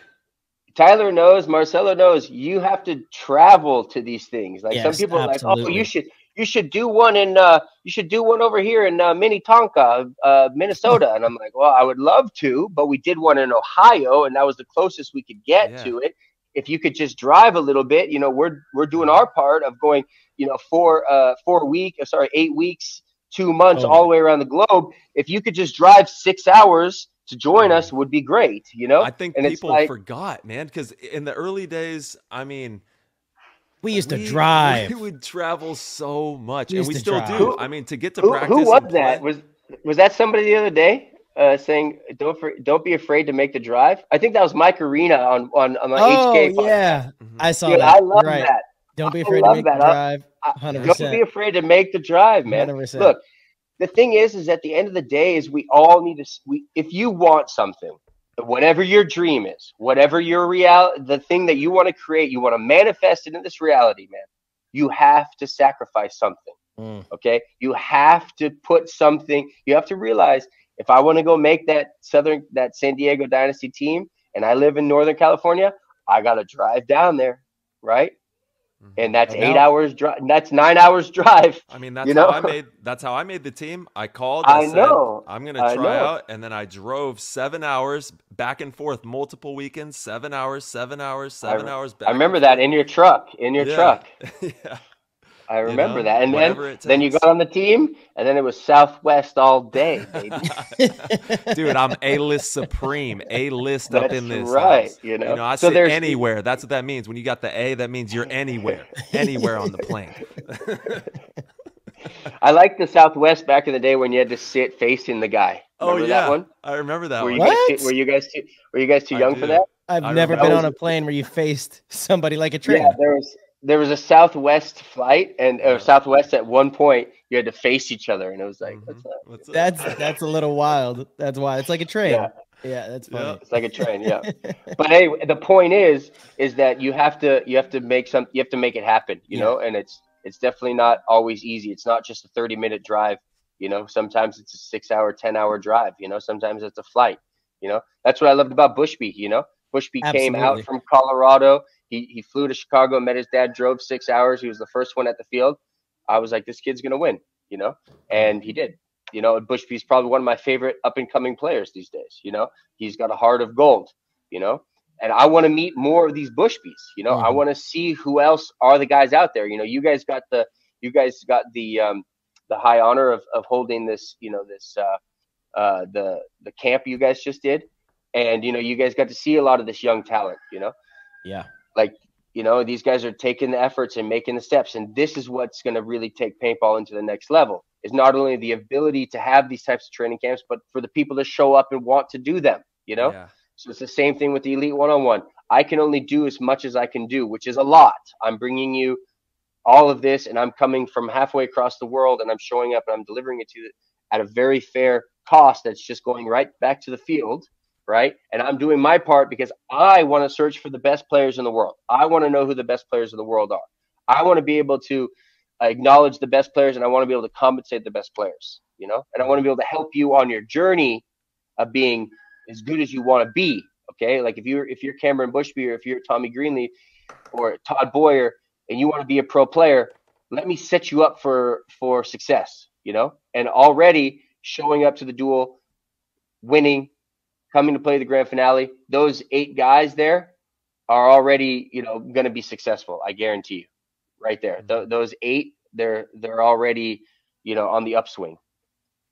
Yeah, they're building that brand, which is, I mean, it's so important. That's why it's very important in this modern day and age that you do incorporate the social media into your repertoire as well. You're going to need it. You know, you got to start building that, and you have to show your sponsors love too. If there's anybody supporting you, even if it's your mom and dad, take a picture of them and post them up and say, thank you, mom and dad, you know, and show love for the people who are supporting you on this journey.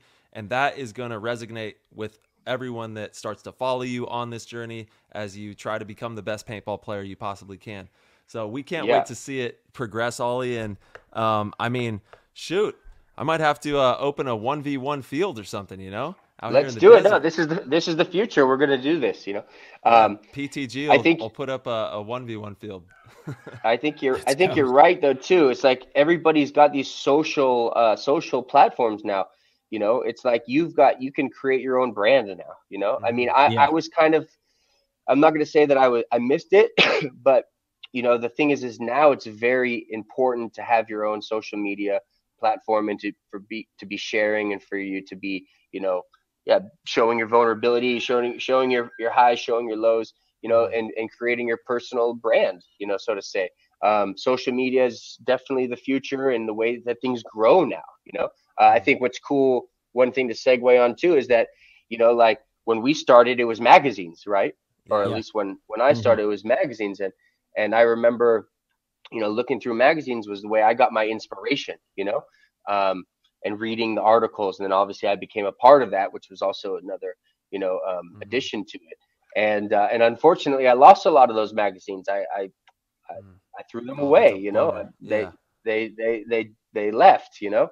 And you know, I will say that between social media and what we're doing now with the Great American Paintball magazine is going to be very important, because, you know, we got to tell the stories. You know, the stories are what builds the brands, what builds the sport, what builds the passion of the want, you know. It's like, who do I want to win between Tyler and Marcelo, you know, because I want to know your story and I want to know your story, you know.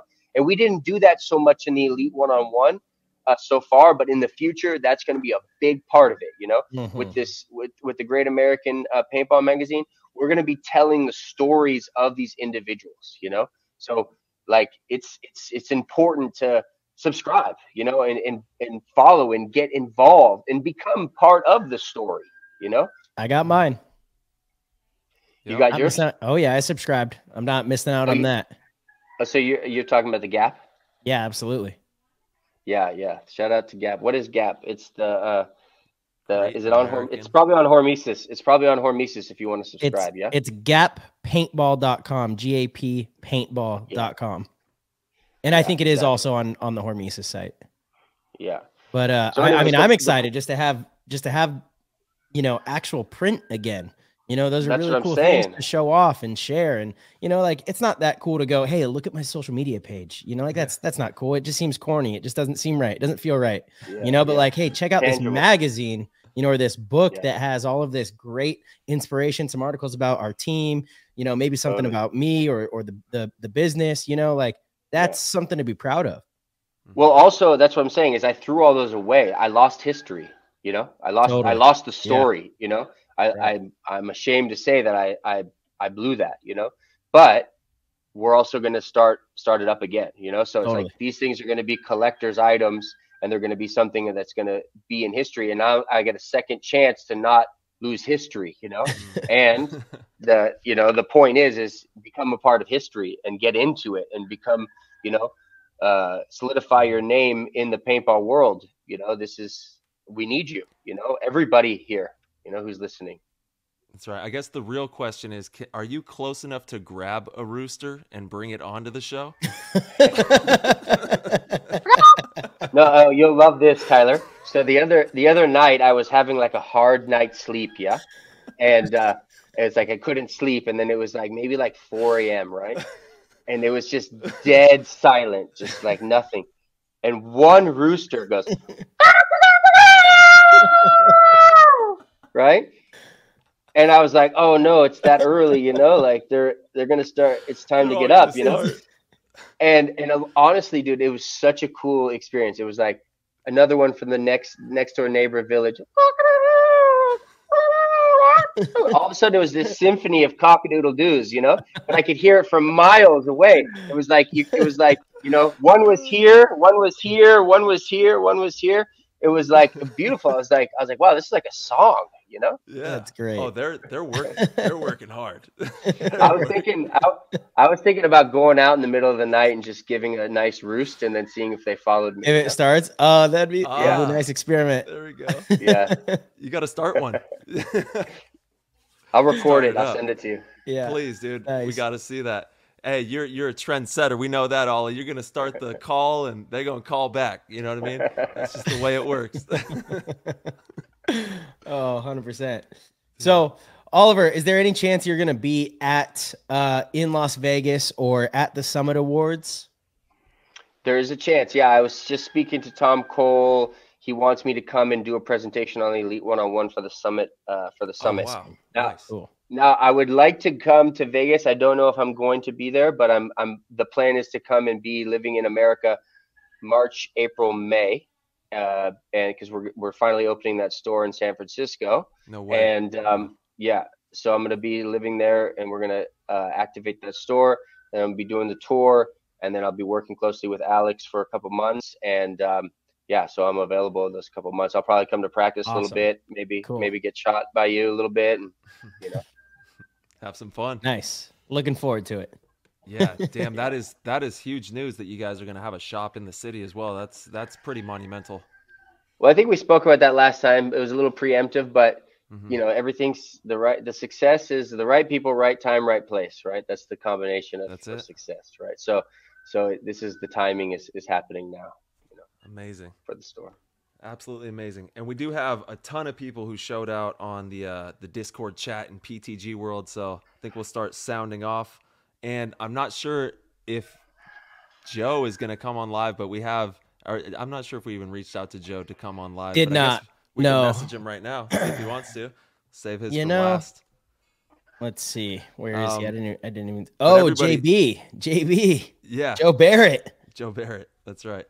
Yep. That makes it easier. We'll start diving into this. I love this one from Jimmy Hickey, who is the owner of Finley Hats. And yes. He's also Uprising. He's amazing. He says, Oliver, heart is what wins tournaments, and we have heart, quoted by Alex Frage. I first saw this quote in your segment on serial killers, and it's been a guiding principle of my life beyond just the sport.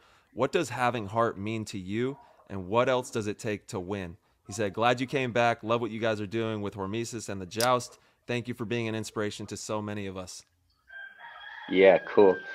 No, yeah, you're a legend also, man. I love your hats. I love what you're doing. And I love that you're supporting the sport and growing it. And yeah, Hart, Hart was my first big teacher in the sport. And I learned that, luckily, thankfully to Shane Pastana, it was really like just more of a metaphor of like, feel, don't get so much in the head and with all the possibilities, because the mind's not a very good it's not very good at making decisions. Actually, the heart makes the decisions, and so when you play with heart and you live from heart, it's easy. It's you don't have to think, you just do. And and when you're from that place, you actually you do it right, you do it correctly. And it's actually easier. You kind of bypass this notion. So having heart and living from heart is really just feeling and being aligned with what you're doing and moving through with that. And yeah, I still live from the heart every day. So thank you for reminding me from that. And the heart is just such an intelligent thing. It's, if you really start to think about it and investigate into it, it's just pure magic. It's what's keeping us alive. It's beating. It never takes a break. It's got this little pacemaker in there that just, is getting some sort of pulse from the universe, and it's pumping, and we've realized that the heart is just this ultimate love factory that's cleansing our blood every day, all day, around the clock, for as long as we live.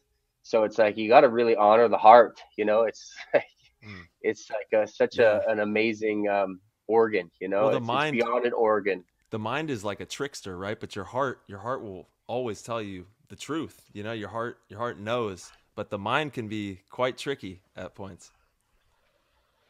Yeah, well, I think the aspect of the mind is to be able to gain some reins on the mind, and not allow it to trick you. And you're right. The mind is a calculation device. It's organizing your reality and piecing it all together. And it's definitely valuable. So you don't want to push it away. Also, you want to have mind, and you want to sharpen your mind, and you want to stimulate your mind, and you want to get more intellectual. And the mind is an incredible, but you need to be the master of your mind, and then I think the heart is my master, Yeah. And when you have both in symbiotic harmony working together, mind, heart, spirit, all of it together, it's a pretty formidable opponent. When you apply it to whatever you want to apply that to, you're going to have some success there. If you're working from your heart and you're doing it with tact and with passion, you're going to go places. Damn, love that. I love that word, tact. Tactics, baby. All right, we have Taylor H. Oliver, being that it's the year of the dragon and given Dynasty's current dominant run, can we expect some limited edition Dynasty and Hormesis clothing collab? Maybe with some jumpsuits. Ooh, well, good news is he part of the Dynasty, the club? Champs Club? I don't know if Taylor H is. I'm not sure. Well, already in the works is both of those for the Champs Club. Ooh, let's go. Champs Clubs only. We just dropped some secret news on PTG. That's so am I not supposed to say that? I guess we can say whatever we want. Okay. I'll probably get a call from Alex later going, whack up. Yeah. He tunes in. He tunes in. Oh, that's talk about heart is eggs right there. Huh? Heart of absolutely. Hearts. Yeah. He has transcended so much in the last 5 years as maybe he always was. I didn't get to experience it when I first got on the team. Maybe, for some reason that was a phase of his career where he was a little checked out, and something reinvigorated his passion. But the last 5 years, he's been an exceptional leader. He reminds me a lot of the way you would lead the team with, he has these great speeches, these great moments, really timely with stuff, talk about tact, his delivery and his ability to recognize kind of what needs to be said and when has been really, really masterful over the last couple seasons. Totally. I think a lot of it was the Hormesis. I think a lot of Hormesis Yeah, gave him another second win. I know I he played agree. really well at one event. Um, but you're right. I don't get to see him as much as you do in terms of the team huddle, but like what I felt from him from World Cup was powerful, you know? And actually what I learned from him in the Philadelphia event was even more powerful. Like he won, to me, he won the event. You know, he was a player.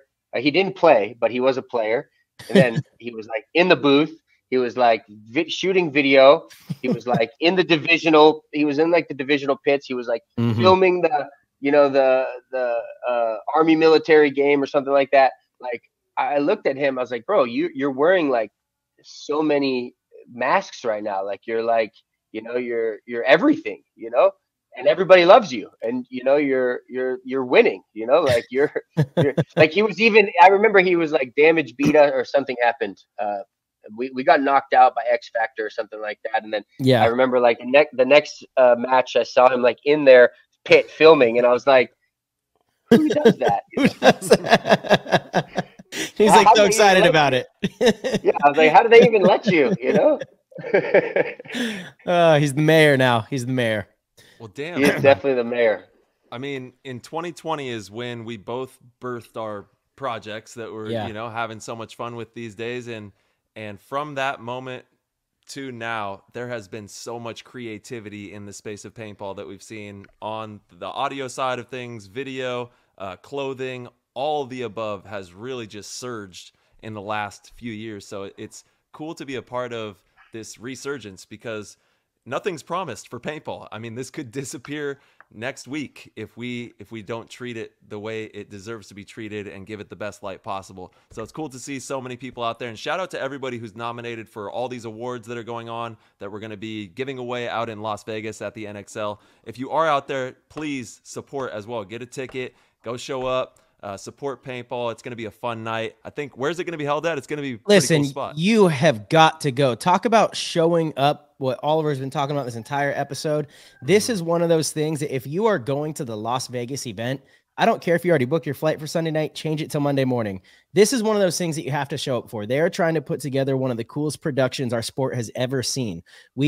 It's at where they have like the massive club at the Sahara. So it's by the pool area. The second biggest screen in all of Las Vegas. The Sphere is number one. And, there's going to be obviously a DJ. It's going to be a whole red carpet event. There's going to be, cool backsplashes and interviews. And it's going to be like our version of, the AHSBIZ or, the NFL honors. It's going to be a really exciting thing. And on top of it, it's a players party. So, it's Sunday night. The event's going to be over. There's going to be booze there. Everybody's going to be able to hang out with the pros and the OGs, the legends, industry people. But if we don't show up, I guarantee you it's the last year that they do it.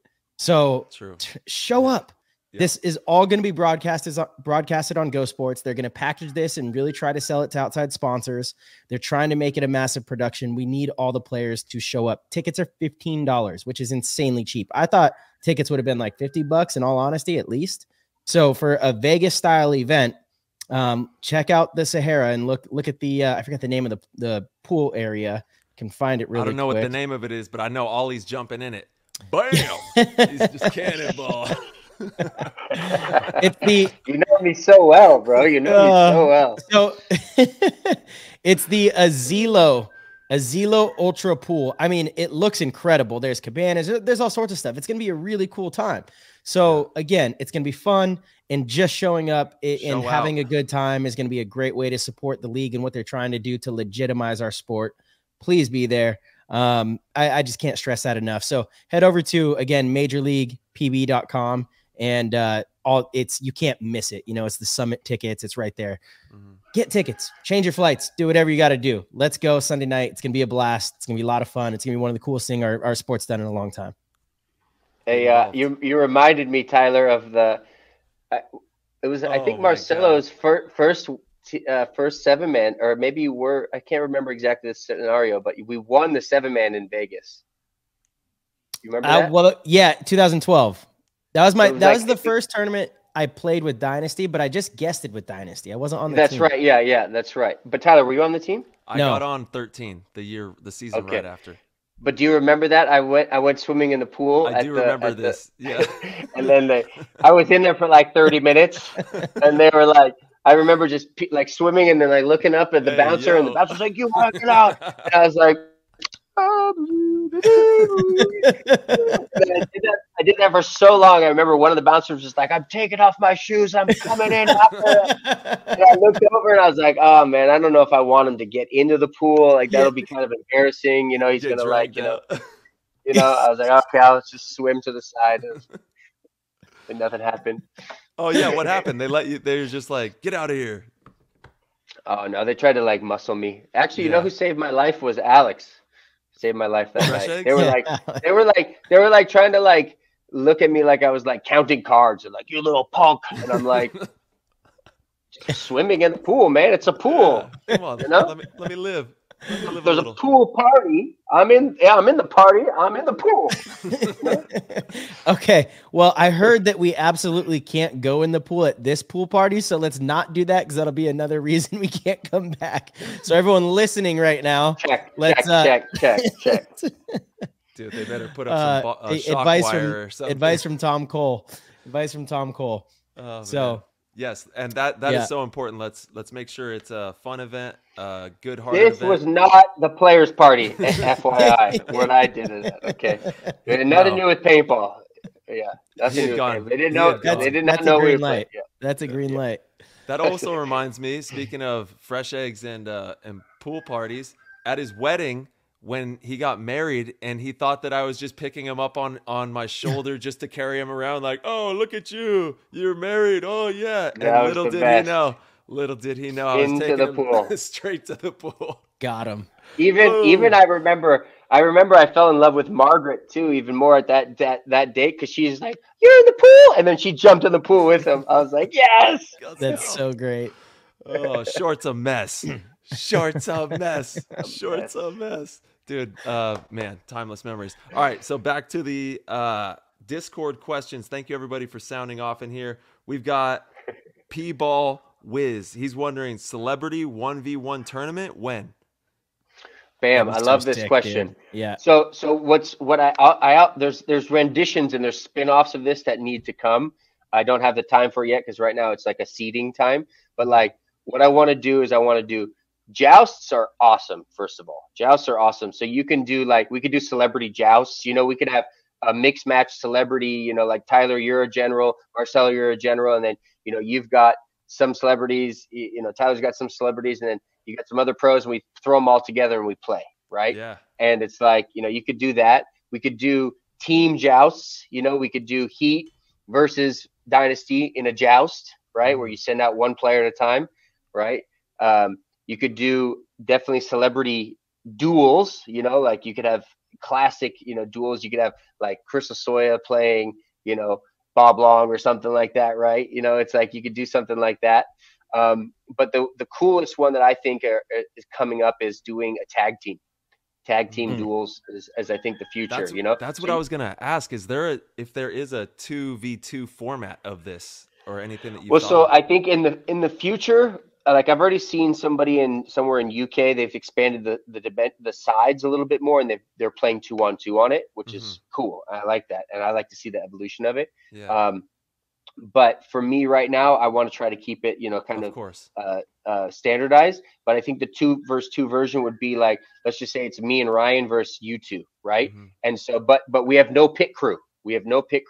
Right? And so I'm a player, I'm the pit crew, and I'm a coach all at once, right? So it's like super hybridized, right? And then I send Ryan out. If Ryan's winning, I let him ride for a while, just like in Vegas, right? As soon as he needs a break, then I come in, right? And again, it's going to match up. So like, let's just say I'm matching up well against you, Tyler, then maybe I have to play against you, right? And if Ryan's not matching up against you, then, you throw your strong hand in at that moment, right? So there's a lot of possibility with that, that would be a dog fight. I could already see that. That would be fun. And then again, in the future, there could be a 2v2 version of it, Again, I'm looking at this, and this was something short and I spoke about so many years ago, was we're like, let's make paintball like tennis, so in the future, definitely 2-on-2 without a doubt. and just maybe a little bit more of an expanded field, but right now I can only focus on one thing. And I feel like this is the easiest, most efficient. It's again, it's still confusing for some people, but once they get it, they'll get it. And once they get it, then I can say, okay, well, let's just expand it 10 feet and 5 feet and add 2 more bunkers. And we got a 2-on-2 field, and then, we can do celebrity, there's so many options. I wanted to get Bear versus Markey at the grand finale as a duel, but Bear didn't even respond. And then Markey just sent me like, one of those and like laughed. And I was like, maybe he was into it. I don't know. So, I didn't get an absolute response, but I did message him. I said, hey, look, let's do the globe. Let's do a joust glow ball event, at night in a super rad venue, and we'll do a joust, and it'll be amazing, because the joust is a lot of fun, guys. Like when you guys get into the joust, man, the joust is cool, dude. The joust is a great way for everybody to have fun and everybody to learn, right? So let's just say both you guys are generals, and I allot you, Marcelo, I give you like maybe a couple amateur guys, a couple novice guys, a couple rookie guys, a couple straight beginners, right? Same thing for you, Tyler.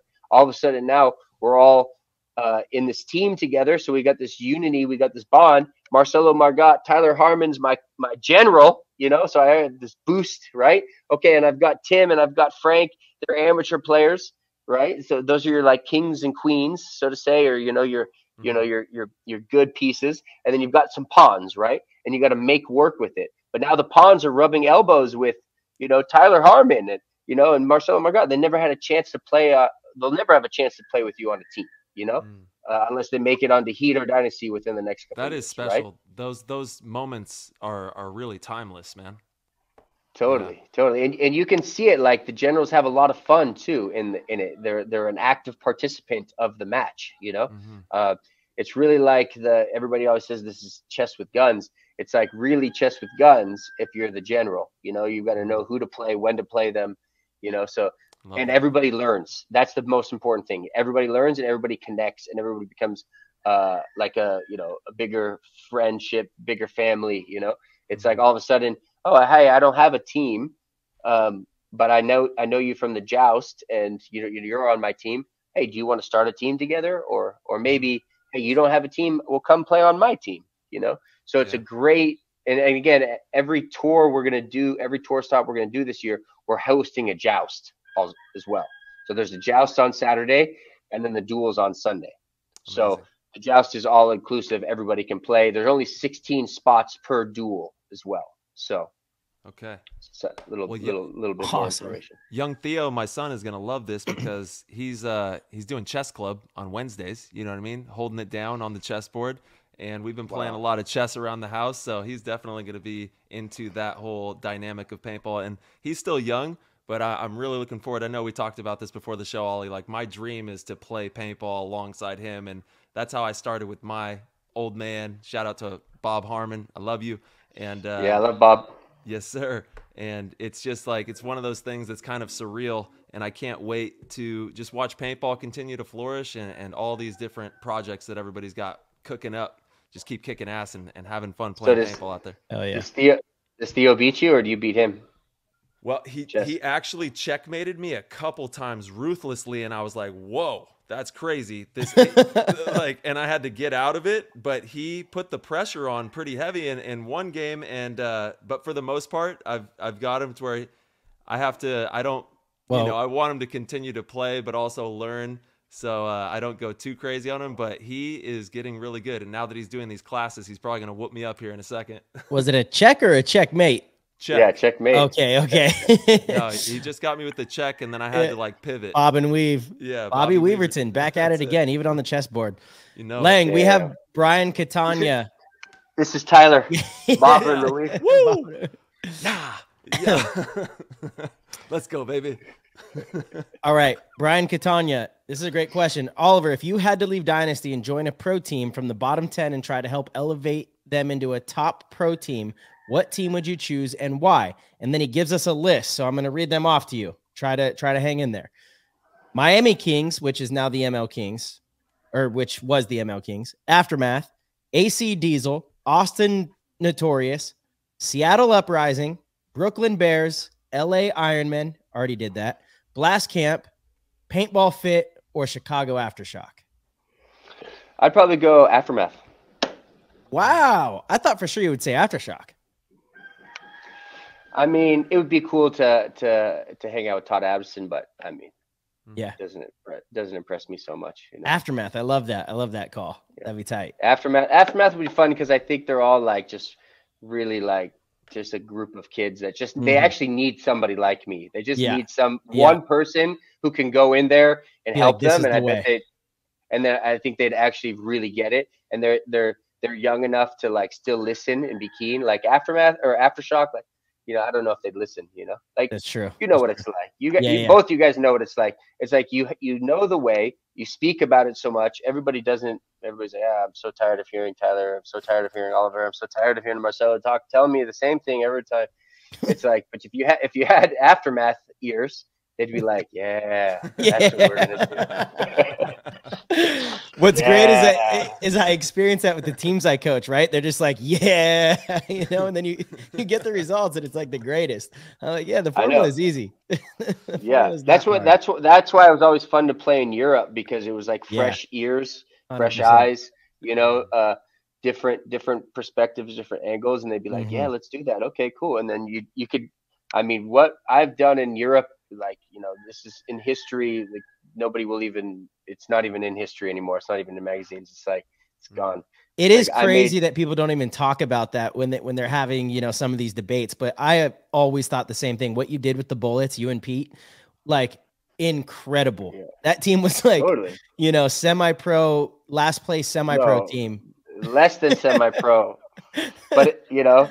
Yeah, it's everybody. I think everybody who's done work in Europe has had to work really hard, because you know they haven't had much talent to work with. You know, I mean, it's not easy to win ever, but it's, you know, when you jump onto heat, you know, you've got guys that are, you know, they're accredited. You know, it's like when you go to teams that are in low despair. You know. And the European scene, the scene out there is really strong these days. So major love to that. It's funny that you brought up Aftermath, because today it's so crazy. I just got my original Harmon Aftermath jersey. This guy, he's amazing, Michael Riena. Major love to you, dude. He's trading me one of my Heat jerseys for this OG Aftermath jersey, which is crazy to me, and I'm so grateful. There's only like one or two of these. I don't think there was many of them out there. Yeah. So the fact that I have this jersey coming back to me is like, it's amazing. So thank you so much, Michael. And shout out to Aftermath one time. Let's go. Yeah, good question too. I like that. That was a good question. Yeah, I mean, the Discord is popping. There's a lot of action in here. We got Lil G in the building.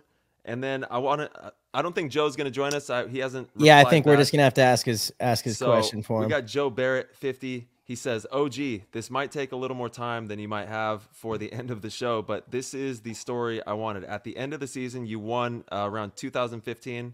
I'm pretty sure that was what it was. And then you took a hiatus and you went to Central America, if you can recall, and then ended up in Bali, and then 7 years later returned. Can you shed light on that for us? I know why you returned and applaud you, but what is it that took you on a new journey outside the game? How did you end up living in Indonesia? So about that experience. Nice question, Joe. And I really appreciate you, Joe. I really admire you, and I was able to speak to you a little bit in World Cup and really connect to you and feel you. And he's a solid brother, man. I really appreciate that guy. Man, big question, great question, and yeah, it is going to take up a lot of time. So I'm going to give you a little bit of the kind of the cliff notes of it, and then Joe, you and I can follow up deeper on it. But you know, I pretty much had a spiritual awakening, so to say.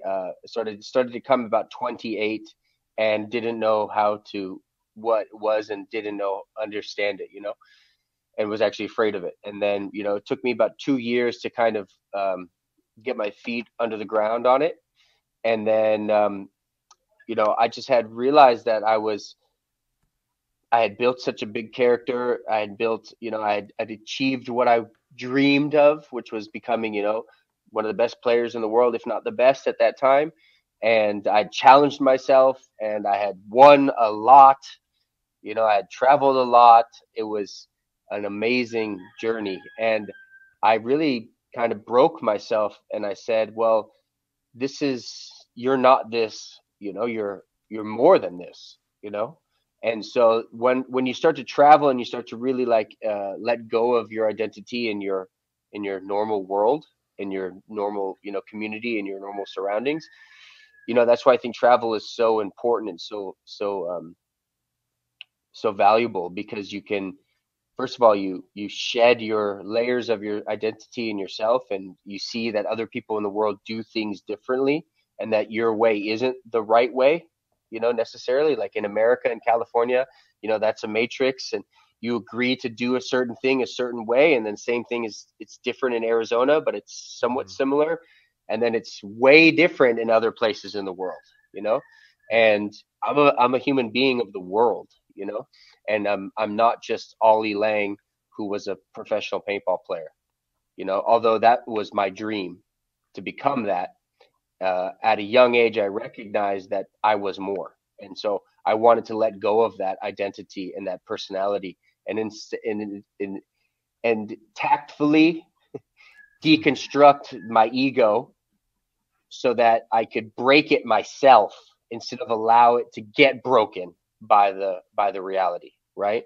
So I disintegrated the personality while traveling and while being in Peru. And then, you know, also I had, you know, I started to feel the, so to say, the wings of spirit taking me. And, you know, all of a sudden I had money in my bank, like blessed, you know, from my business that I had invested in. I was traveling the world, and I was like, okay, you know, like I've done the paintball thing, so let me continue riding the wings of this thing. Let me see where it can take me, you know. And I'm still riding the wings of this thing, so to say.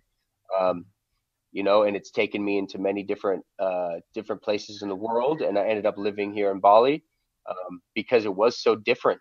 That's why, and I liked it. I liked realizing that the way that I lived before is not necessarily the best way.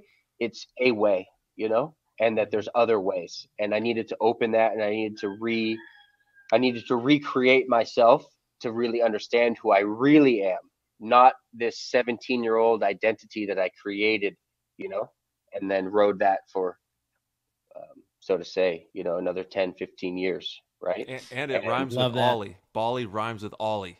You know what I mean? So Bali Ollie, dude. Bali just Ollie. Makes sense. Yeah. Bam. Yeah. And Bali's the most magical place that I've found on the planet. It nurtures me in so many different ways, you know, so it's a blessing to be here, and it's a gift that I was able to learn, you know, the crafts that I learn here. And I do believe that I'm still in my mastery of the sport. So, you know, and as you guys are still playing the sport, and you're still in the sport, and you're still, you know, exercising your talent in the game and getting the recognition that you deserve.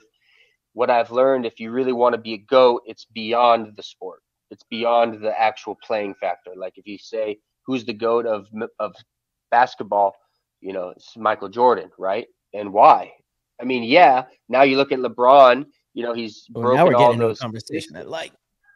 Now he's broken all those statistics, you know, and LeBron, yeah, you could quantify him as the GOAT, but look what Magic Jordan has done for the sport, for the industry, Nike, you know, movies, documentaries, you know, the ethos lives of Michael Jordan, right? And he hasn't played basketball at least for 20 something years, or I don't know, maybe 30 years. I don't know. Yeah, and I think it's like how that person influences other people, right? And that is a byproduct of all the things you're talking about.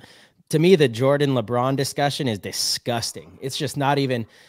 LeBron may have all of the stats. He's a stat stuffer. Cool. He's played much longer, so he can have a longevity trophy, but he's not a winner. You know, he gets those stats in moments that it usually doesn't matter. granted, I've seen him make some big game winners. That the like 2015-16 finals when he was down 3-1, came back, beat the Warriors. That was like, I was like, oh shit, if he does that a few more times, I'm gonna have to change my tune. But he didn't. You know, he's fallen flat everywhere else he's gone. Jordan, the career is magical. You know, he played for like 13, 14 seasons. You know, that's 6 less than where LeBron's at now. And he had two three-peats, you know, almost back to back. He won 3 championships in a row, takes a 2-year hiatus, goes and plays pro baseball, comes back, wins 3 championships in a row. He's the finals MVP for all 6 of them. Like, it's different. It's different, right? That's the winner. That's the guy you're choosing to be on your team. And yes, LeBron has all of the stats. And the way I talked about LeBron publicly, they think that I think he sucks. Obviously, I don't. I think he's probably the 3rd or 4th best player of all time, which is still a hell of an achievement. But, you know, is LeBron better than Jordan debate just drives me nuts. Absolutely drive me nuts. I don't even put him in front of Kobe. It's Jordan, Kobe, Magic, then maybe LeBron, you know, like that's my opinion on that. I hear you, but I think you echoed it right. It's like the magnitude of the character, right? And who, you know, Jordan inspired LeBron. So, you know, it's like LeBron is you know, an offspring of what Jordan has done, you know. And you're right. And in fact, I hope, you know, that you guys and that the future generations can break all of the things that I've done, even though I've done so much of it. Like, it would be hard, you know, but break it. I want you to, but you realize that I'm still in my evolution of my greatness, you know, and by the time you're breaking those or winning all those championships or getting all the statistics or whatever it is, now I've, you know, wrote the movie on how to play paintball or whatever it is, or wrote the, you know, the book or whatever it is. Right. So the point is that greatness continues, you know, absolutely. And it's beyond the sport, you know, so this is another version of it. Like, did I ever think I would get nominated as an innovator of the year? No, you know, I didn't, you know, I didn't even think I'd ever own a brand in the industry, you know? So these are the way that the levels of mastery unfold, you know? I'm just going to go ahead and put that up there for you, Oliver. And the top corner there. I don't know if you see it. Yeah. So Ollie, is that? It looks like a ram, though. Shh. It's a little more like it's a goat ram. Family members. Yeah. I know it's a gram. It's a gram. It's a goat with nice really nice hair. Yeah, it's that flowing hair. It's you. It's a goat with a super nice hair, you know? Yeah, look at that. Flowing locks. There it is. There it is. Let it loose. There it is. Oh, he cut it. He cut it. It's a little. Yeah, I cut it a little bit. Yeah, I cut it a little bit. Yeah. So Ollie, what are you doing for Valentine's some more questions. Day? What's going on today? I'm gonna take my mom out for a nice day. Mickey, yeah, epic. I love she her. Just went to Singapore by herself because she had to do a visa run because she's been here for 2 months. So you need to leave every 2 months. Yeah. So she's 80 years old. She just turned 80, and she just ripped it to Singapore by herself. You know, I'm like, she's got the spirit, man. She does. I'm like, she's got the spirit. Mom. She's glowing. I was like, tell her. I was like, I will not go to Singapore, but you can go. She's like, okay, I'm going. I'll tell her that you guys say hello. Yes, please do. Please do, man. So I'm taking her out for a hot date. I don't know. We'll probably go for a walk, go have some dinner, go do something nice. Yeah. I love that. Amazing. Yeah. She's the sweetest of all time. All right, we got a few more questions, and then we'll let you get on with your Valentine's Day with Mama Lang. Lil G from the Bean. He says, Oliver, everyone is still in love with you because of your style and creativity that you showed on the field. I personally fell in love with you knowing that a paintball player owned one of the best sandwich shops in San Diego. My question to you is, when you fly back to San Diego, what is the first place you have to stop to get a bite to eat? Great question. Shout out to the Rubicon. Rubicon Deli. Shout out to Rubicon. Yeah, Rubicon still crushes. They just made a burger place. I don't know if you've been to that yet, Marcelo, but they have a burger place upstairs, and it's a super good burger. Oh man, good for them. Top quality. I'll have to go down there. I don't have to rush to a place when I get to San Diego, but me and Evan, who's my business partner from Rubicon, we always go to Hane Sushi together. Oh, and we Hane. go Omakashi, and literally it's always really way too expensive, and we just don't look at the bill, but we just go big. We say we're going deep. We're going deep. Nice. Not going big, it's going deep, you know? Nice. Yeah. Oh man, that sounds delicious. All right. Well, I think that's about it for the questions. There's a few. There's like two more. Yeah. I'm going to ask Mark Give us a couple Paris's questions. question. Yeah, I'm going to ask Mark Paris's question because it's fitting to the conversation we just had. But Ollie, let's let you settle the debate. Who's the truest, greatest paintball player of all time? Well, I'm gonna have to say Greenspan, because he's more credited than anybody. You know, he's won more than anybody. He's taught more people how to play paintball than anybody. You know, he's lived the real paintball life more than anybody. You know, he's traveled the world. He's done it. You know, and still doing it. And still doing it. And he's definitely. You know, he's definitely broken barriers, recognizing that you can play paintball and be a top level elite player into your 40s, you know, which I think is a pretty, that's big, you know, if you ask me, because he just extended the lifespan of the sport. Is he the best? No, he's definitely not the best. He's the greatest. He's the greatest. There is a difference. There is a difference there. There is a difference. He undoubtedly has probably like the most, accolades in a career, most wins. He has all the stats to back that up for sure. And from a pure playing level, I think over the last 5 years, he has gotten to a point of probably the best player there. Right. But again, for me, that conversation is just, it goes back to me, I would make that more of like Jordan and Kobe. You have like the first big superstar. To me, that's always going to be you. And it's no diss to Ryan. He's like right there with you. Right. But I'm just always going to put you in that category that is almost untouchable, you know, no matter what. You've just done so many different special things. Ryan's he's definitely a better player now. No offense. But, you know, he probably has played, you know, at a higher level than you did at that time, just because I believe the sport evolves. I think in the last 10, 12 years. I mean, dude, I look back at videos of us in 07, 08, that World Cup team that won the back-to-back world championships. And I mean, our fundamentals were off. You know, like they were off. They were definitely off. We were big. We were kind of bulky. You know, we were good, still understood the game, but the game has changed. You have that like one prominent figure in each sport. I don't know that you can overtake that, you know? And again, it's no knock. I put Ryan, it's 1A and 1B. But the thing is like, you know, Ryan fucking is a bitch to play with. You know, he's a pain in the ass. You know, I'd rather have Tyler on my team any day than Ryan in terms of fun and excitement and joy and peace. You know, same with you, Marcelo. You know, but Ryan seems to somehow win all the time. You know, so you know, on that aspect, you know, it's like I got to take Ryan also, you know, so it's a strange conundrum, you know. Of course. Well, we've all had ample time to be Ryan, around. If Ryan really wanted to be the GOAT, he's doing it. I've watched him. He's changed a lot since he's had his daughter, and now he's going to have another two. You know, he just needs to change his tone a little bit, and he needs to get a little bit, you know, he needs to get a little bit more enjoyable to play with, you know, and then I think people go, fuck yeah, Ryan, for sure, you know. Well, I think there's something to that there. And like I was going to say, we've all spent enough time with Ryan to know that he's got a shark's mindset. You know, he's got like, he's devouring things around him. You know what I mean? Like he's very smart, obviously, and he's hungry. He's extremely driven to be good and do the things that are necessary to be great and win.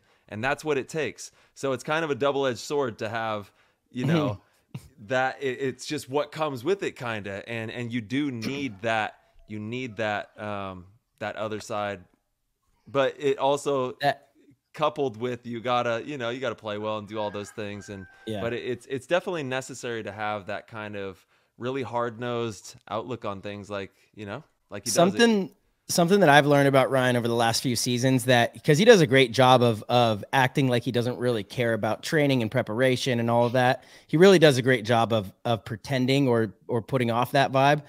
But that he's one of the most professional players that I've ever been around, actually. You know, like he's never missed a practice, never missed an event, never been, you know, maybe he'll be a little late sometimes. It's kind of a dynasty thing, but everything has been done in a very professional manner. If someone even has a beer, at practices, he addresses it. And I appreciate that. 'Cause that's how I feel. Right. And sometimes I don't, voice those things on this team because I understand where I'm at on the totem pole, where I'm surrounded by legends. But I will say this. I have a ton of respect for the way he approaches the game. And I didn't used to think that he approached the game that way, because he hides that's it very a new well. thing. No, but that's a new thing. Okay. Yeah, Ryan used to make fun of us for working out and training. See, I think he still, because he still does that, but I think he does it, and then he secretly goes and does 50 push-ups in the room. Maybe. But the point is that I think you're right. I think he's got a high level of professionalism now, and I think he started to take it more seriously in the last couple years because, let's be honest, it's his time to shine. It was he needed to bring Dynasty to the next level, and he did. And I think in terms of professionally and making money, generating income and all these different aspects of the sport, he needed to turn it up a couple levels, and I think he did. And I think that it's also showing why he's so good now still. And why so many do consider him as the greatest. And he deserves it, and that's what I'm saying. So to answer his question, it's Greenspan. But is he the most enjoyable and best? No, for sure. All right, I love the debate. When you listen to Jordan and Kobe, you listen to these other athletes go, talk about it. It's always interesting because sports, you can never. There's really no right answer actually when it's that close. It's like, what do you value more? As an individual, as a fan of the game, as an analyst, what do you place value on more? Like who can make the last shot or who has the most overall points, or who's won the most championships? Well, it's a team sport. So maybe the guy with 4 championships is better than the guy with 6, but it's all, then you could say, yeah, but the guy with 6 made his team better. It's, that conversation is endless. It's timeless. It's why I love sports. It's why I love talking about it. There really is no right answer. I think you're right. I think there's a lot of statistics and a lot of analytics to it, but man, to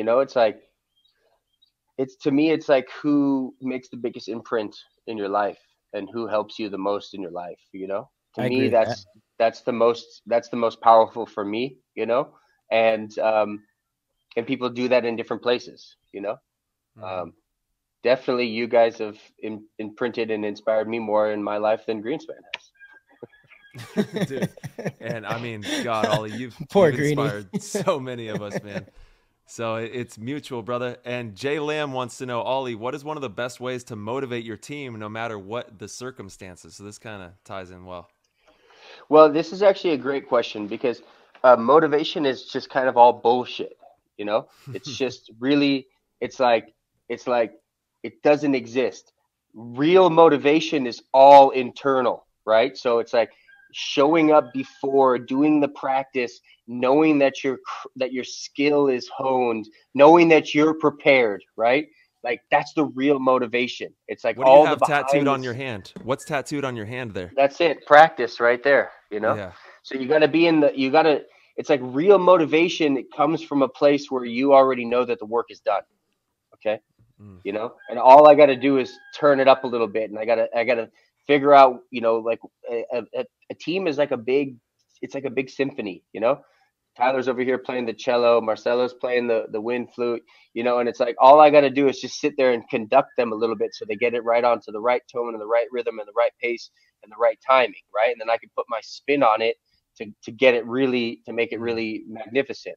So if you want to motivate your team, man, I think the best way to motivate your team is by showing up, doing your best, living by example, which means if you want to try to get excellence in your results, you have to be training, you have to be working, you have to be putting in that practice.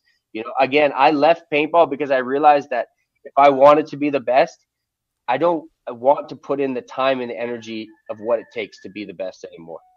That to me, that's a lot of work, if I was to re-show up and play paintball right now, really seriously, I know what it takes to be good and I know I could do it, but it would take every weekend. It would take long hours.